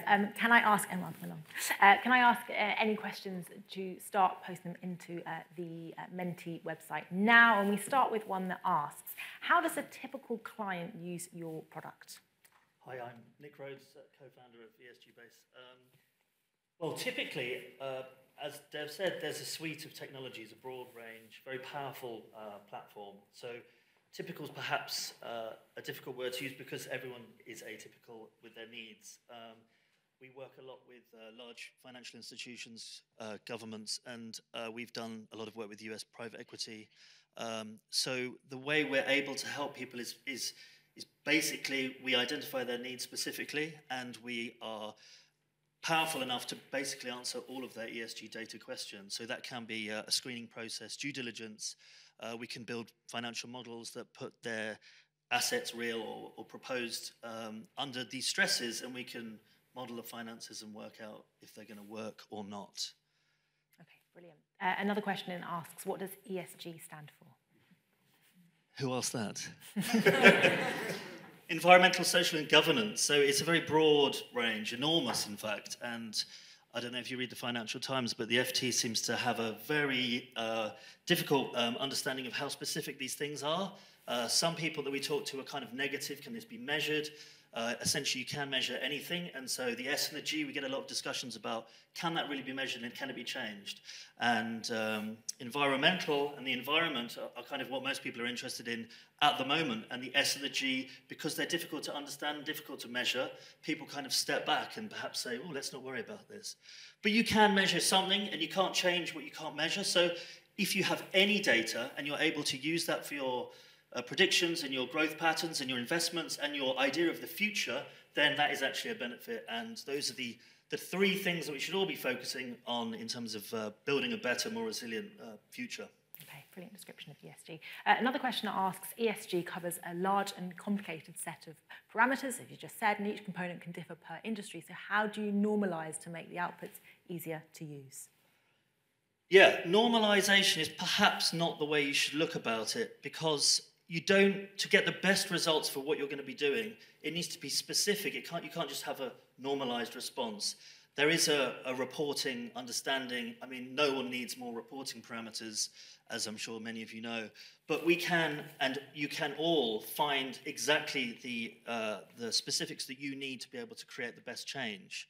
Normalize, we can respond to requests from clients. Can you help us with these investor requests? Can you help us with these ratings? Can you help us with etc.? But to get the really most powerful impact, you need to specialize and focus down deep into the data of what you're doing. And it's all about data. If you miss something specific, it can have a big shift on the impact and the positive effect. So perhaps normalization should be changed to something more specific. Okay. Another question asks, is your software a standalone product or is it integrated with other software, and why? Well, it can be integrated. It's standalone in the sense that we built it, and it functions very well. It's attached to one of the most powerful backends on the planet, and that comes with it a great power. If you have a software system that it needs to be integrated into, yeah, we can do that. And prior to that, if you're at the stage where you need help with kind of strategy and consulting around your systems, we're also able to do that. And then we'll just embed in or work separately. Okay. Just one thing to add there is that the software is embedded in the cloud, so somebody who is trying to use it through the cloud can do it directly. It is also accessible through, say, API Connect. So if somebody wants to open up a port and get information from our portal, there are those possibilities as well. Okay, that brings us to the end of the questions. Thank you very much, Nick. Thank you. Thank you.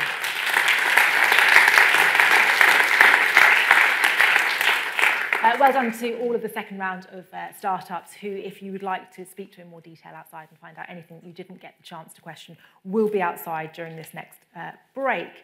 Before we take this break, can I ask you to go back to menti.com using the code and the QR code here to score each of the teams that you have seen throughout this second set of innovators. And just a reminder that the three areas that we're asking you to score based on are commercial potential, climate impact, and quality of the pitch that you've seen. I'd like to welcome the Head of Corporate Sustainability at HSBC UK to share reflections and tell us why HSBC UK are supporting the greenhouse. So please join me in welcoming Michaela Wright.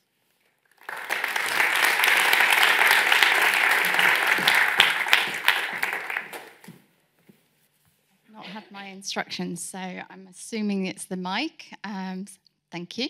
Hi, everyone. And it's just so great to be here today. I've listened to 4 of the startups already and just completely inspired and just great to see the range. So just a little bit about HSBC and our support for this program. So we actually launched this program nearly a year ago today. So that's with Imperial College London and University of Birmingham. And the aim is to support over 150 startups to help scale those startups, and hopefully some of them internationally as well, because we're an international bank. We know that climate change is not going to be solved just by reducing emissions, and we know that we need more innovations to be able to do that. So this is part of a wider global program for HSBC. So we have our climate solutions program globally that we run with WWF and WRI, and so pleased that this Imperial program is also part of that program. And we heard from James in the first half about the systemic change that is required. And for us in HSBC, we recognise that, and we are going through a transformational change right now. So we've set out our net zero commitments. We've set those out for our balance sheet, as well as our operations and supply chain. And, you know, some people say, oh, 2050 target, that's a long way away. We are now setting nearer term targets for sectors like oil and gas and power and utilities.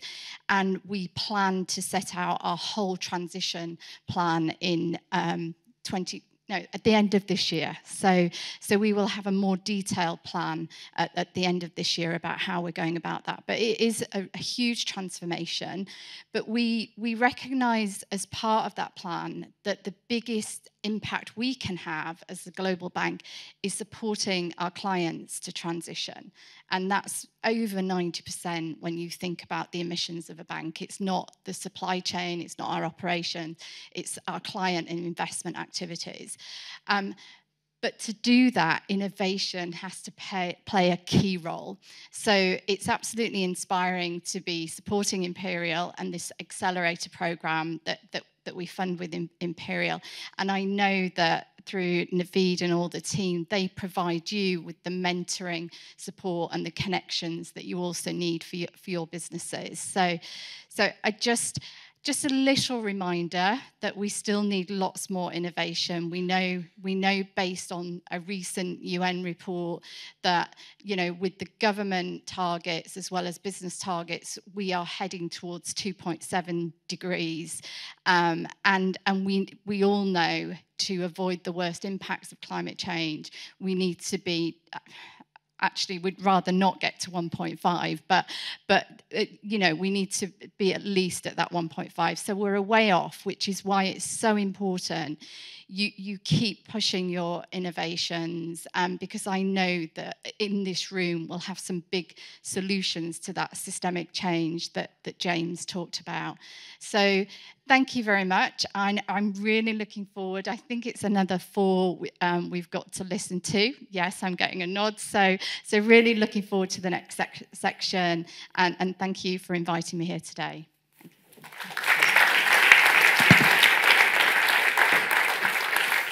Okay, as Michele says, that is correct. We have 4 more to come, and I want to get onto them as quickly as possible, but just a reminder, please do have Menti ready to get those questions in after each pitch. So next up, we have Honeycomb Network, creating the smartest infrastructure necessary for a clean transport future. And for that, please welcome Gabriel.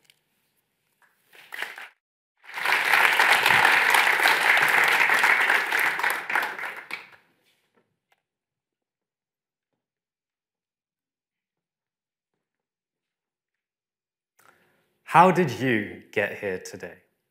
I came on my personal electric scooter, and my journey was clean, cheap, and convenient.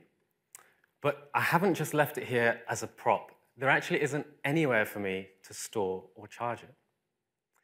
Private e-scooters are the future of clean urban transport, yet so far, our cities fail to support them. I'm Gabriel, CEO of Honeycomb Network, and we're establishing a network of smart charging locker pods for private e-scooters. Road transport contributes 11% of all global emissions. Private e-scooters are a clean, cheap, and convenient alternative to short car journeys, which make up 70% of all trips. In France, there are already 2.5 million private e-scooter owners, but guess how many places there are to store or charge them? It's 0. Our surveys indicate that most e-scooter owners worry they'll run out of charge on their trips, and 89% are concerned that there'll be no storage at their destination. To solve this, we are establishing a network of universal smart charging e-scooter pods. Through our mobile app, users will be able to access this network across their cities at their local gyms, supermarkets, offices, and mobility hubs. Our universal charging tech and intelligent battery diagnostics enables us to charge any e-scooter, eliminating stress and the need for users to carry their own charger. This universal charging tech also allows us to embed smart charging protocols, which reduce battery degradation, increase battery lifetimes by up to 100%, and thereby reduce lithium battery waste. All of this is packaged into our secure and modular pods, which minimize the space required for storage. E-scooters produce 98% fewer emissions than cars.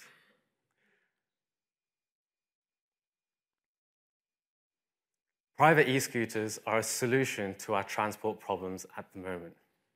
And by enabling this shift towards cleaner modes of transport, the Honeycomb network could not only slash greenhouse gas and fine particulate matter emissions, but also enable active travel, reduce lithium battery waste, and reduce mobility inequality. Our business model is simple. Honeycomb will own and operate a network of open access sites in high footfall areas like King's Cross Station. E-scooter owners can subscribe and gain access to this network of storage and charging. For private sites and exclusive sites like EDF private offices, they can lease Honeycomb pods as a perk for their employees. We are the first to market. Launching in Paris, if the 32% of e-scooter users will have expressed willingness to pay sign up, this translates to a revenue potential of £279 million. Since incorporation last year, we've completed an Innovate UK and Office of Zero Emission Vehicles grant project to develop our proof of concept demonstrator, have joined a few accelerators such as the Greenhouse, EIT Urban Mobility, and Geovation, and have closed a pre-seed funding round for £127,000. We've had considerable pilot interest from French parking operators, and by September, we'll have a CE-certified e-scooter pod with patents filed ready for commercial launch. To bring our product from pilot to market, expand and upgrade our team, and continue to carry out R&D, we're currently raising a seed round for £1.25 million. We're a young and passionate team of Imperial College engineers with expertise in battery storage, battery research, and entrepreneurship. Our goal is to decarbonize urban transport, and we're just so excited for what's ahead. So why don't you scoot over and join us? Thank you. Well done, brilliant pitch. And I think we are being joined, yes we are, by one of your co-workers. Hello. Hi, so everyone, my name's Will, I'm CFO and co-founder at Honeycomb, and I'm going to be joining for the questions today. Okay, so first questions coming in around why you've decided to tackle the French market first and why not your home market. It's a really good question, and obviously I think it's very pertinent for this crowd. We actually would have loved to, and we intended to tackle London first, mostly because we started this company to solve our own problem, I suppose.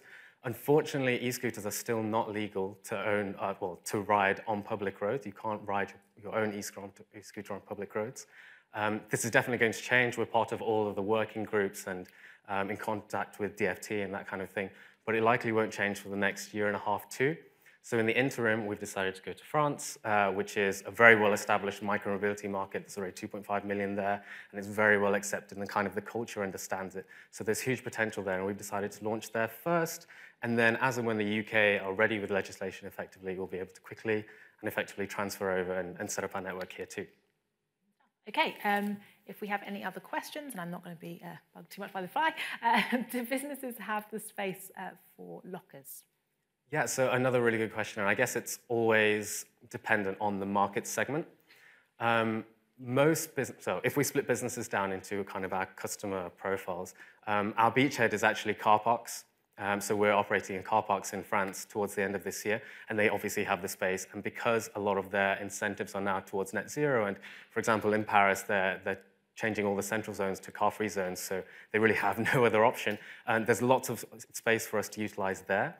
Other businesses like supermarkets that have attached car parks and or offices that have basement car parks have actually asked us how space efficient our stuff is, and we can fit 8 pods into 1 car parking space. And they're really excited about that because now they can serve 8 people in their offices instead of that 1 individual. So there is definitely space. The question is around exactly how that exchange of whether they're looking for rent for that space in high footfall areas, or if they're willing to pay us to lease pods like in businesses, like in offices in Canary Wharf, for example. We have another question in which asks, will you be producing the lockers yourselves, or are you partnering with someone else for production? So we're partnering with a manufacturing partner. We do a lot of the design work in collaboration with them, and at the moment we are in charge of the manufacturing and supply chain of our kind of IP, which is this universal charging board. But in order to scale up quickly, we are partnering with a manufacturing partner that takes care of the majority of the supply chain. Yeah, sorry, I just want to add to that. So they have experience designing kiosks, electronic kiosks for many different businesses. So that expertise, but also their client base will help us to hopefully expand and deliver very effectively. Yeah. Okay, another question in around the charges that 1 pod is able to charge in 1 day in terms of capacity. Sorry, these are all technical questions. Will's our CFO, and he's very excited to get into any numbers if anyone wants to ask. So it depends on the battery you're charging, as with everything. We can charge any battery, so that would range from like 5 amp hour small batteries to 15 amp hour like huge batteries, and they'll take from 3 hours to 5 hours to charge, depending on also how quickly, effectively, you can put current into those batteries. How many charges can you charge in 1 day? If people switched e-scooters out straight away once they were charged at 100%, probably 8. Just to answer the question. Okay, and how much is subscription? £20, but that will obviously vary based on the term length that the user would like to subscribe for. At the beginning, when we're launching our pilot, obviously there may not be a large enough network to justify a subscription. So what we plan to do is to offer a pay-as-you-go scheme, and that will help us to validate how much we want to charge in the future anyway. Okay. Do we have time for another question? No, I think that is time. So thank you very much indeed. Well done. Thanks so much.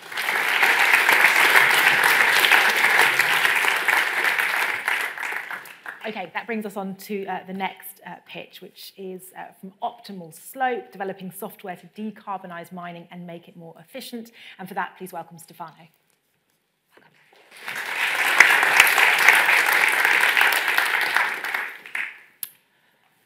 At Optimal Slope, we are on a mission to transform mining into a clean and efficient business. At present, mining has a bad environmental reputation, being responsible for 4.5 gigatons of annual equivalent emissions. But no mining, no green economy. Car batteries need lithium and cobalt. iPhones need many rare earth elements. Electrification needs copper. In a nutshell, mining is needed to resource most raw materials that are essential for our lives. Most mining happens via gigantic excavation up to 1,000 meters deep called open pit mines.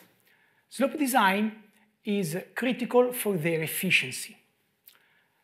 Current methods take weeks and offer poor results. Optimal Slope is intelligent software for the determination of the optimal shape of slopes for any given geology and excavation depth. You may wonder, what has the optimal shape of slopes anything to do with mining efficiency? Well, in current practice, most open pit slopes are designed to be straight within each rock layer, in the same way as man-made slopes are designed to be straight.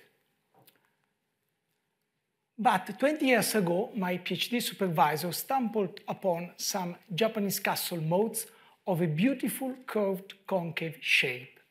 He asked, why did the ancient samurai build slope this way? And natural landscapes teach us that natural slopes are rarely straight. The quest to solve the riddle led to the engineering question. What is the topologically most efficient way to design a slope? Several years later, and having met my co-founder Andrea, Optimal Slope was born to provide the answer. In comparison with traditional shapes, optimally shaped pit wall exhibit overall inclinations of up to 5 degrees steeper, so much less waste rock is excavated, leading to both carbon footprint and cost reductions. The software has been validated on 4 case studies of open pit mines published in top peer-reviewed mining engineering journals. Optimal Slope was able to bring about increments of net present value of 52% and CO2 emission reductions averaging to 600,000 tons per mine. If all the open pit mines in the world were to adopt our solution, this would lead to cost savings of 7 billion per year, plus 3.85 billion of carbon tax saving, assuming a conservative $25 per ton of CO2 emitted.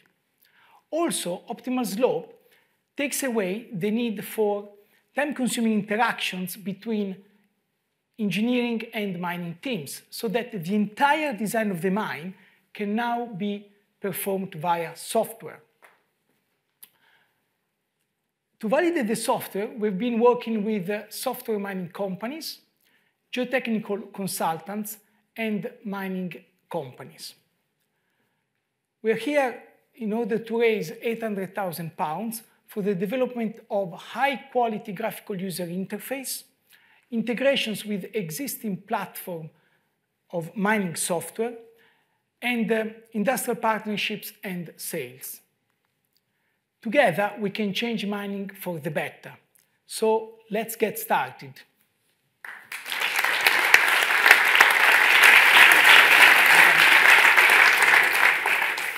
Okay, thank you very much indeed. Let's start with questions. And again, if you can head to menti.com to get them in. And let's start with one, Stefano, on the traction that you've had to date for your product. Yeah, so in terms of tractions, we've been working with 3 different mining software companies in order to integrate our product in their platform. and also with leading geotechnical consultants. And we're happy to say that we also have a client lined up for a mine. So, you know, let's call it a consultancy job where we've been asked to design a whole mine for this mining company. Operationally, what are the challenges in implementing these profiles in a mine? Yeah, very good question. So I would say the beauty of the solution is the fact that there is no extra challenge in terms of implementing the solution. As it was shown in that picture, the optimal profile has a different shape in comparison with, say, a traditional straight profile. But at the bench level, so the steps that were shown into the image, shown like the benches. And at that level, there is no difference. So in other words, we believe that in terms of operational execution is business as usual from the point of view of the mine operators. Okay. Another question in asks, will consultants use this, or are the mining companies using it themselves? Yeah, very good questions. And let's say it depends on the mining company. So in short, the answer is both. And it depends on how the mining company operates, because some of them sort of outsource most of the design. So in that case, clearly the consultants.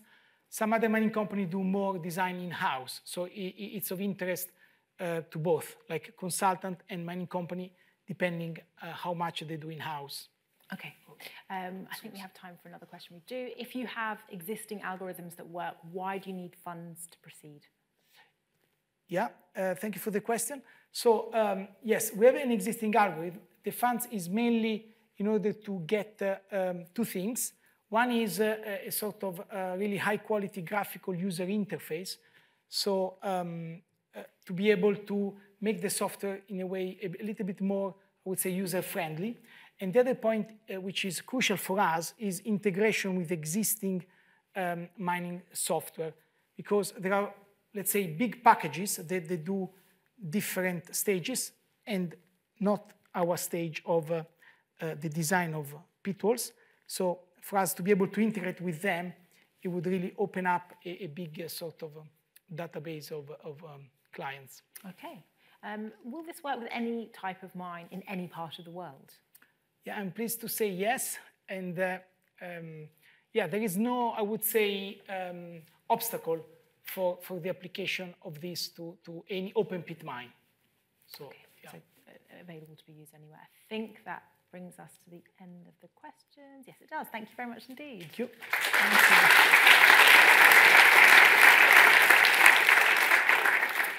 you. Okay, next up we have the CEO and co-founder of FlexC, which is developing biomaterials from seaweed to replace single-use plastic. Please welcome Carlo.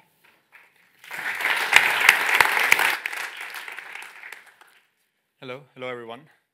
It's been a pretty long afternoon, so I'm sure we're all aware about the problems with plastic. So I'll spare you a lecture about the problems with plastic production, petroleum, and the effects that microplastic have on our health and on the environment. That would be a pretty boring talk, and quite frankly, a quite depressing one as well.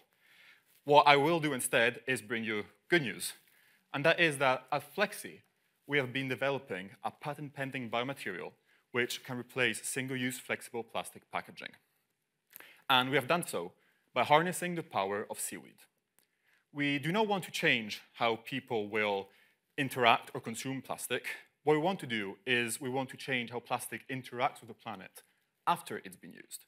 And that is because people love innovation, but ultimately they do hate change.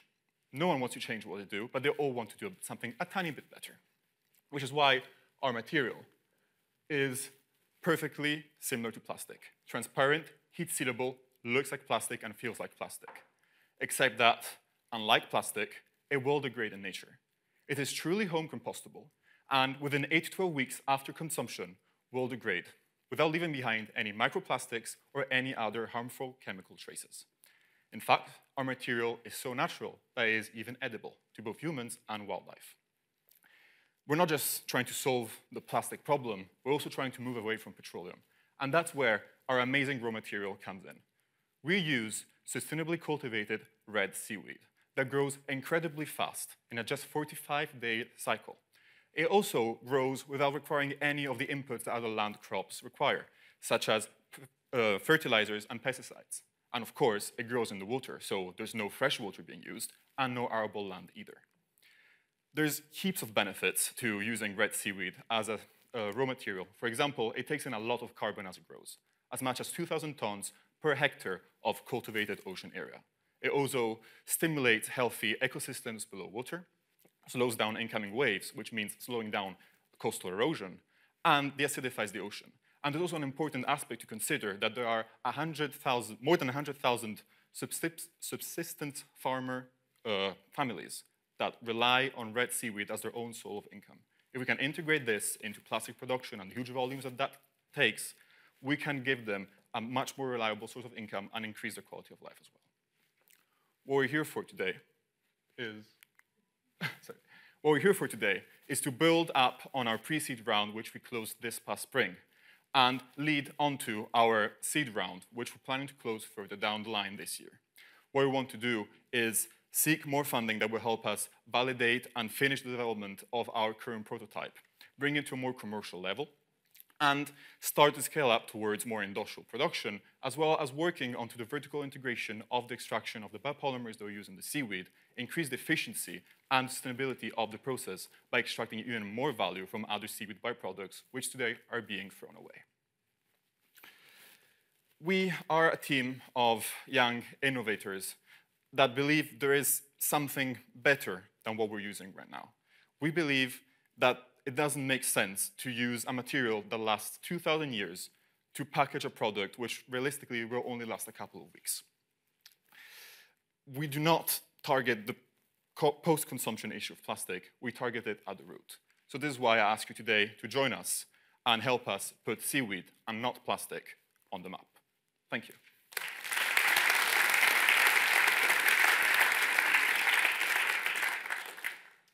Well done. Thank you very much indeed. Time now for questions. The first one we have in to kick things off is around the use of the seaweed that you mentioned and whether harvesting it harms the environment.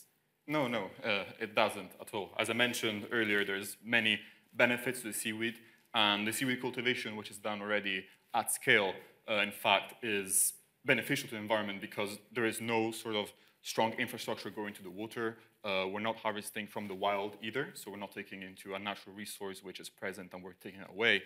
The way you cultivate seaweed is you tie it up to a piece of rope that goes from the shore out into the coast, like a couple hundred meters, and it will grow in 45-day cycles. You cut it off, and because it reproduces vegetatively, it means that as long as you keep a tiny bit of it on the rope, it will grow again into another harvest, which in 45 days means you have 7 to 8 harvests throughout a year, which is more than any other land crop. Okay, thank you. The next question asks about if you have any customers to date. So we do not have customers to date for the simple reason that we're not commercially available yet. We are still developing the technology in the laboratory, and although we do have prototypes which we can produce in a matter of a few hours within our laboratory, everything is done by hand.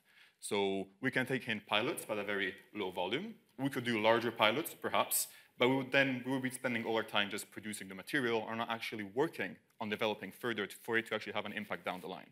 And that's not our interest. So what we're doing now is focusing on the tech dev and further down, get those customers.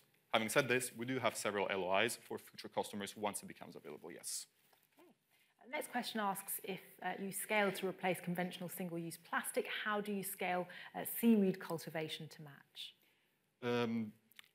So I don't know who asked this question today, but I'm going to ask you a question back is, did you brush your teeth today and use toothpaste? Did you perhaps use shampoo? Did you use any kind of moisturizer? Seaweed is used in a lot of products today. People don't know, but we're using seaweed pretty much daily. The polymers that we use are the same sort of elements that basically make so that when you buy juice at a supermarket, the water doesn't separate from the fruit pulp. There is a lot of seaweed out there being cultivated already at a large scale. There's 4 major red seaweed, in the specifics, red seaweed species that have been domesticated in the past 50 years. And there will be enough seaweed today out there for us to produce roughly 8 million tons of our material. And there are huge plans to actually increase that seaweed output as well. Countries like India, Tanzania, Mozambique, Madagascar, Brazil, with a lot of coastline, have huge plans to exploit this value that they can get from their currently unused coastlines. So in the future, it will also increase. But as of today, it actually is already scaled. Okay, Carlo, thank you. We have another one in that asks, how does the packaging material compare to plastic in material properties, for example, tearing and strength? So this is the wrong way to look at it. We do not want to compare to a material which lasts 2,000 years because we do not want to last 2,000 years, and that's the whole point of what we're doing. You have to find the match between what you're packaging and what your material can offer. And if the two align, then you've got a deal which is good for the environment. We're not as strong as plastic, although that's part of where we want to end up, and that's what we're doing in the laboratory today. And again, also, when it comes to bioproperties, we're not as good as plastic, for example, as water resistance. But it's because if you want to degrade in nature, you need to have some sort of water uptake of the material over time. Well, we do not dissolve in water, we're not like sugar, but water will initiate a degradation process. Other properties, for example, gas, we have a better gas property than low-density polyethylene. So it really is a matter of finding the application fit with the material. Okay, thank you very much indeed. Thank you.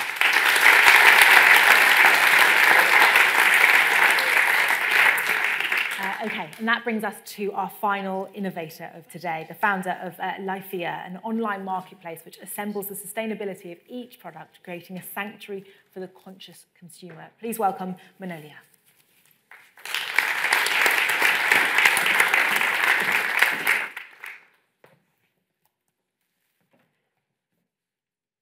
Hello. What does it truly take to make sure that you are sustainable in every single purchase that you make? How many of you have tried? And how many of you have actually succeeded? 80% of people consider themselves to be conscious consumers. Yet only 1% of products sold are actually sustainable. We spoke to over 100 people to try and understand why this is happening.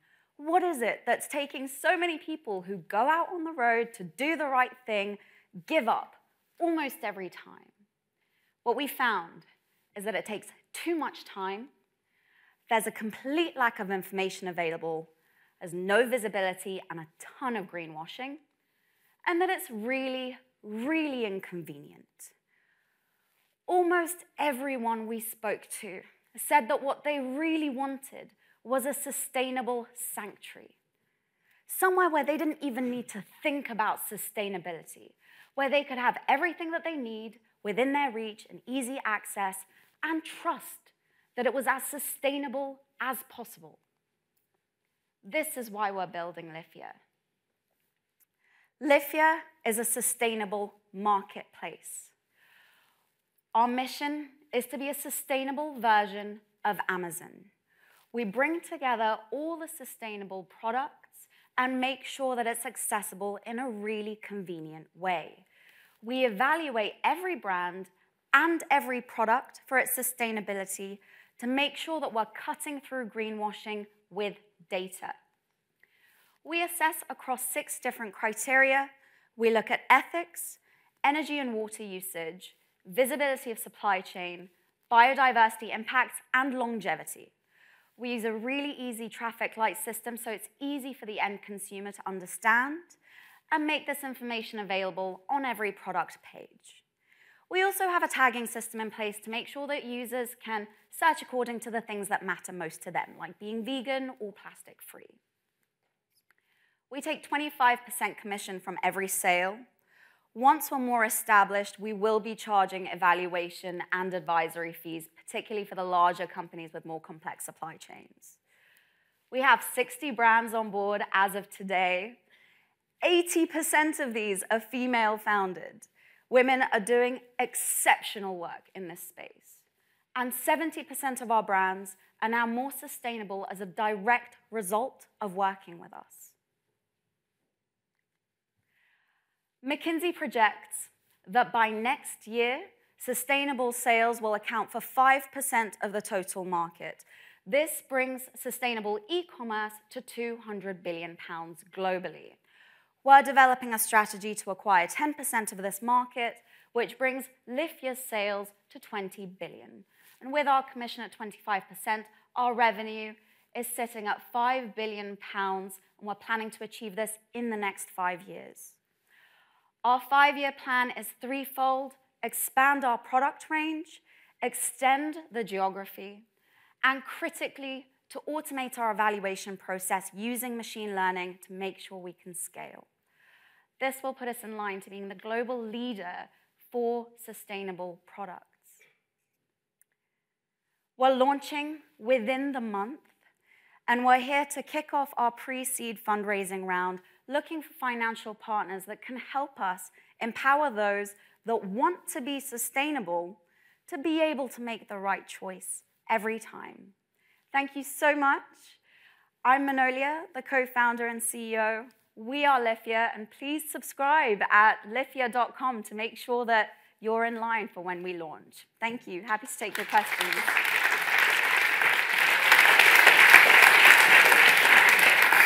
Okay, once again, please do get on to menti.com to ask your questions. And we start with one about how you are scalable.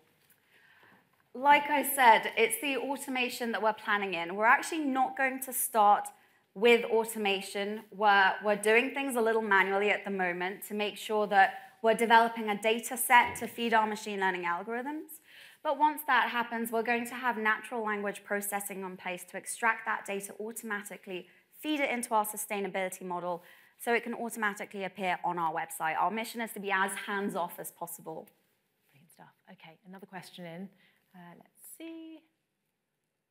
Asks, how does your 25% fee affect the affordability of the products which you offer? So 25% is actually relatively reasonable. Wolf and Badger, for instance, take 40% at the moment. Amazon takes a ridiculously low amount of number, but that's because it's not their main revenue stream. It does affect the affordability, but at the same time, because we're empowering these brands to do the assessment and we're giving them the platform to be able to showcase the hard work that they've done for the sustainability of their products, a lot of that money has to go towards marketing anyway to make sure that those products can be seen. So it's actually relatively reasonable to the market rate. Okay. Another question asks about how you weight your ethical criteria, for example, emissions versus longevity. So when it comes to ethics, we look more on the people side. Emissions go into the energy rating that we do and the longevity as well. So everything is seen as being quite separate. The idea is that sustainability is really a game of balance. You'll try and fix something in one place, like having organic cotton, for instance, where, you know, by being organic, you're not emitting toxins into the environment, but then it uses so much water. So the idea is really to be really transparent about this whole process, to let the consumer decide what matters to them. Are they happy with those trade-offs? Okay. Another question that asks about which kind of products you will start with. So we're starting with a fashion focus. And the reason for this is because fashion currently accounts for 10% of global carbon emissions. It's the most ecologically disastrous industry in the world, and it really makes sense for us in terms of logistics to start with fashion as well. But our mission is to expand into other product categories as soon as possible. Okay, so fashion to start, elsewhere next. Right, with a commission of 25%, how do you keep customers from going directly to the companies which products you'll be selling? So we actually have this written into the contract to say that within the geography that we're operating in, the brands that work with us cannot market their product for cheaper. A lot of them have a digital interface which basically puts a block on their websites to make sure that if they're marketing in, say, Spain, a consumer in the UK wouldn't be able to see their Spanish prices. Unfortunately, this is essential for them to be able to afford the logistics that ultimately need to feed into the product price. Another question in asks how you will achieve convenience, for example, Amazon Prime. This really, really is key for us. We ultimately are going to partner with fulfillment companies that already offer this level of convenience, and that, again, is going to be fed into the product price. Okay. Okay, do we have time for one more question? No, that's it. Thank you very much indeed. Thank you so much.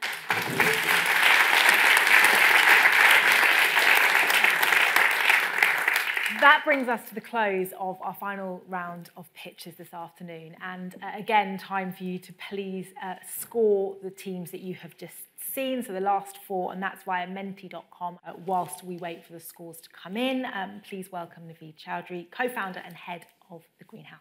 Naveed, over to you.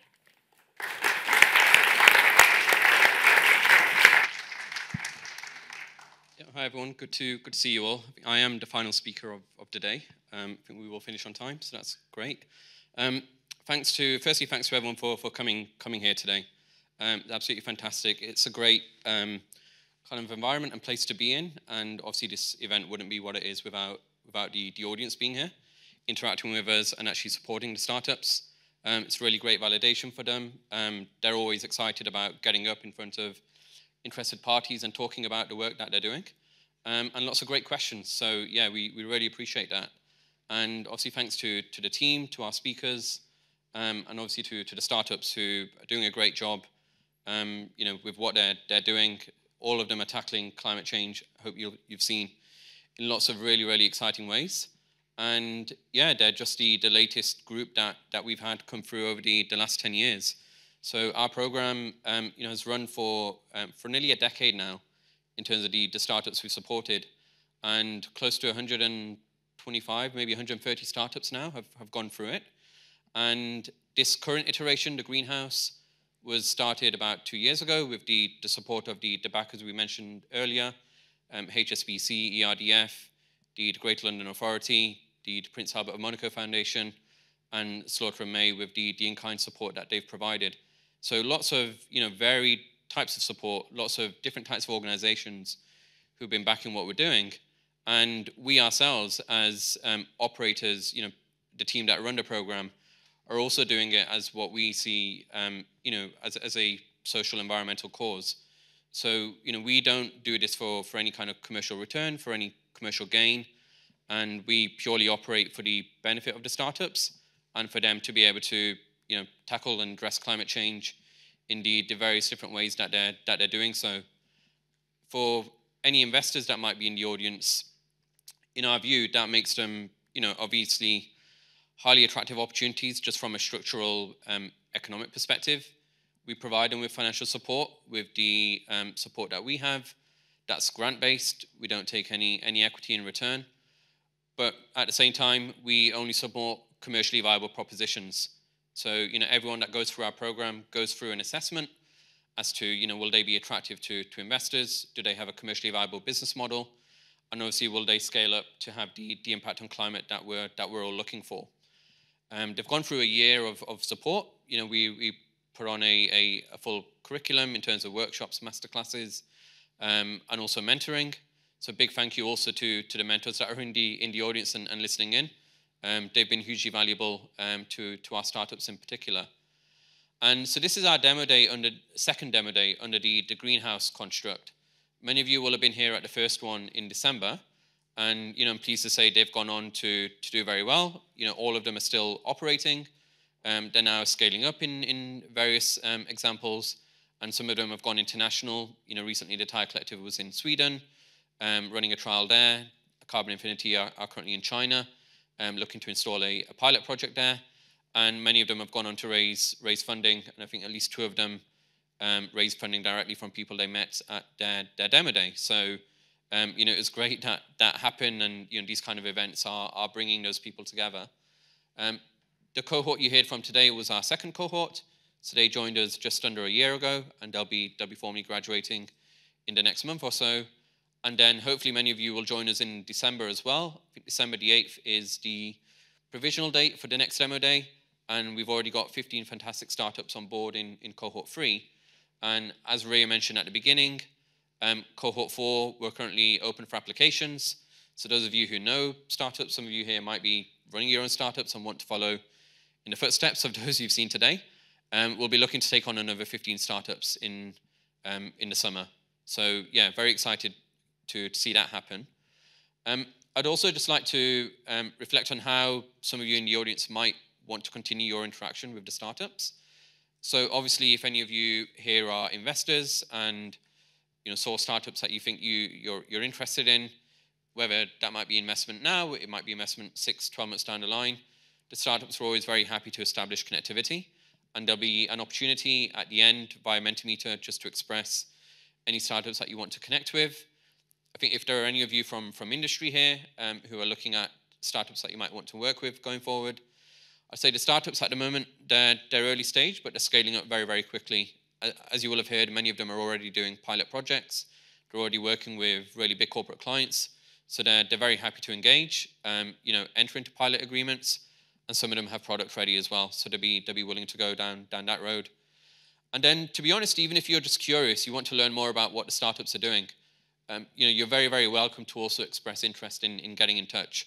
Startups will be very happy to spend time with you, address any curiosity, any questions that you might have. Very, very welcome. And then, as I mentioned, we recently started a mentoring program. So we have on board about just over 15 mentors at the moment. And they are providing lots of additional support in a really wide variety of areas. It's marketing, whether it's prototyping, whether it's fundraising, all sorts of different areas of expertise. And we're seeing lots of interest from people that have expertise, lawyers, accountants, media consultants. They've got an area of expertise where they want to give some of that knowledge back to those startups and innovators who are tackling climate change. So if any of you in the audience feel you're of a similar mindset, then please do get in touch, and we'd be more than happy to set up a conversation, invite you in, and see how you might be able to work with and support our startups as well. We'd love for that to happen. So yeah, finally, thanks again to everyone who's here. We're currently collating the scores. I think Sophie is wrapping things up, and we are going to present the first, second, and third ranked from the audience votes, and then we will wrap up from there. We will still have drinks, and we'll have some snacks available straight after we finish. So we're available until 7:30. The startups will still be around, and yeah, we'd love for you to stick around. So I'm going to hand back to Ria, and then I think it's time for the audience awards.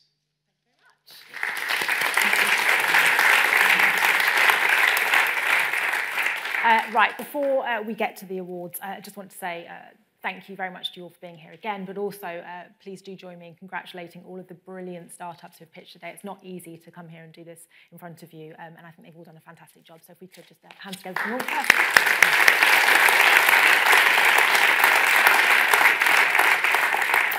Okay, which brings us on to the third, second, and first place. So, presenting the third place award, as if by magic, Naveed.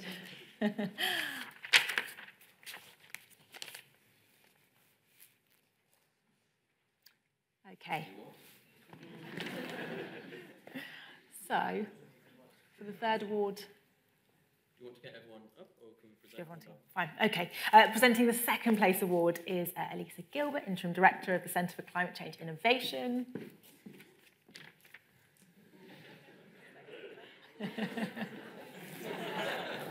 And presenting the first place award is Michaela Wright, Head of Corporate Sustainability at HSBC UK. Thank you.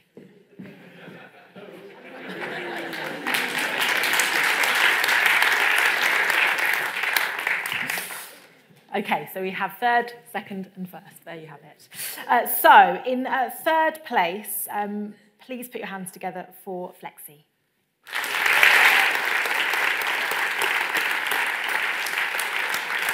Who are slowly but surely making their way down from upstairs, so please do keep the clap going. They will be here shortly. Let's see how quickly they can make their way downstairs. Yes, here we go. Well done.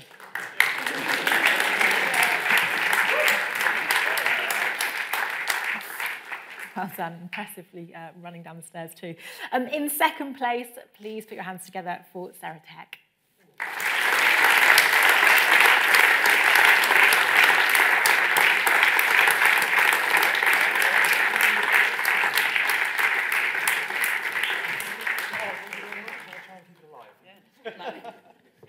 Okay. Well done. Finally, in first place, please put your hands together for Deep Meta.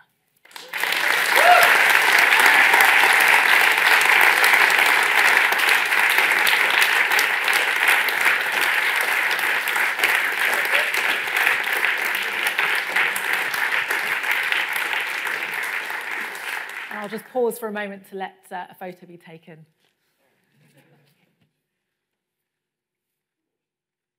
Okay, brilliant. Well done to you all. Thank you very much indeed.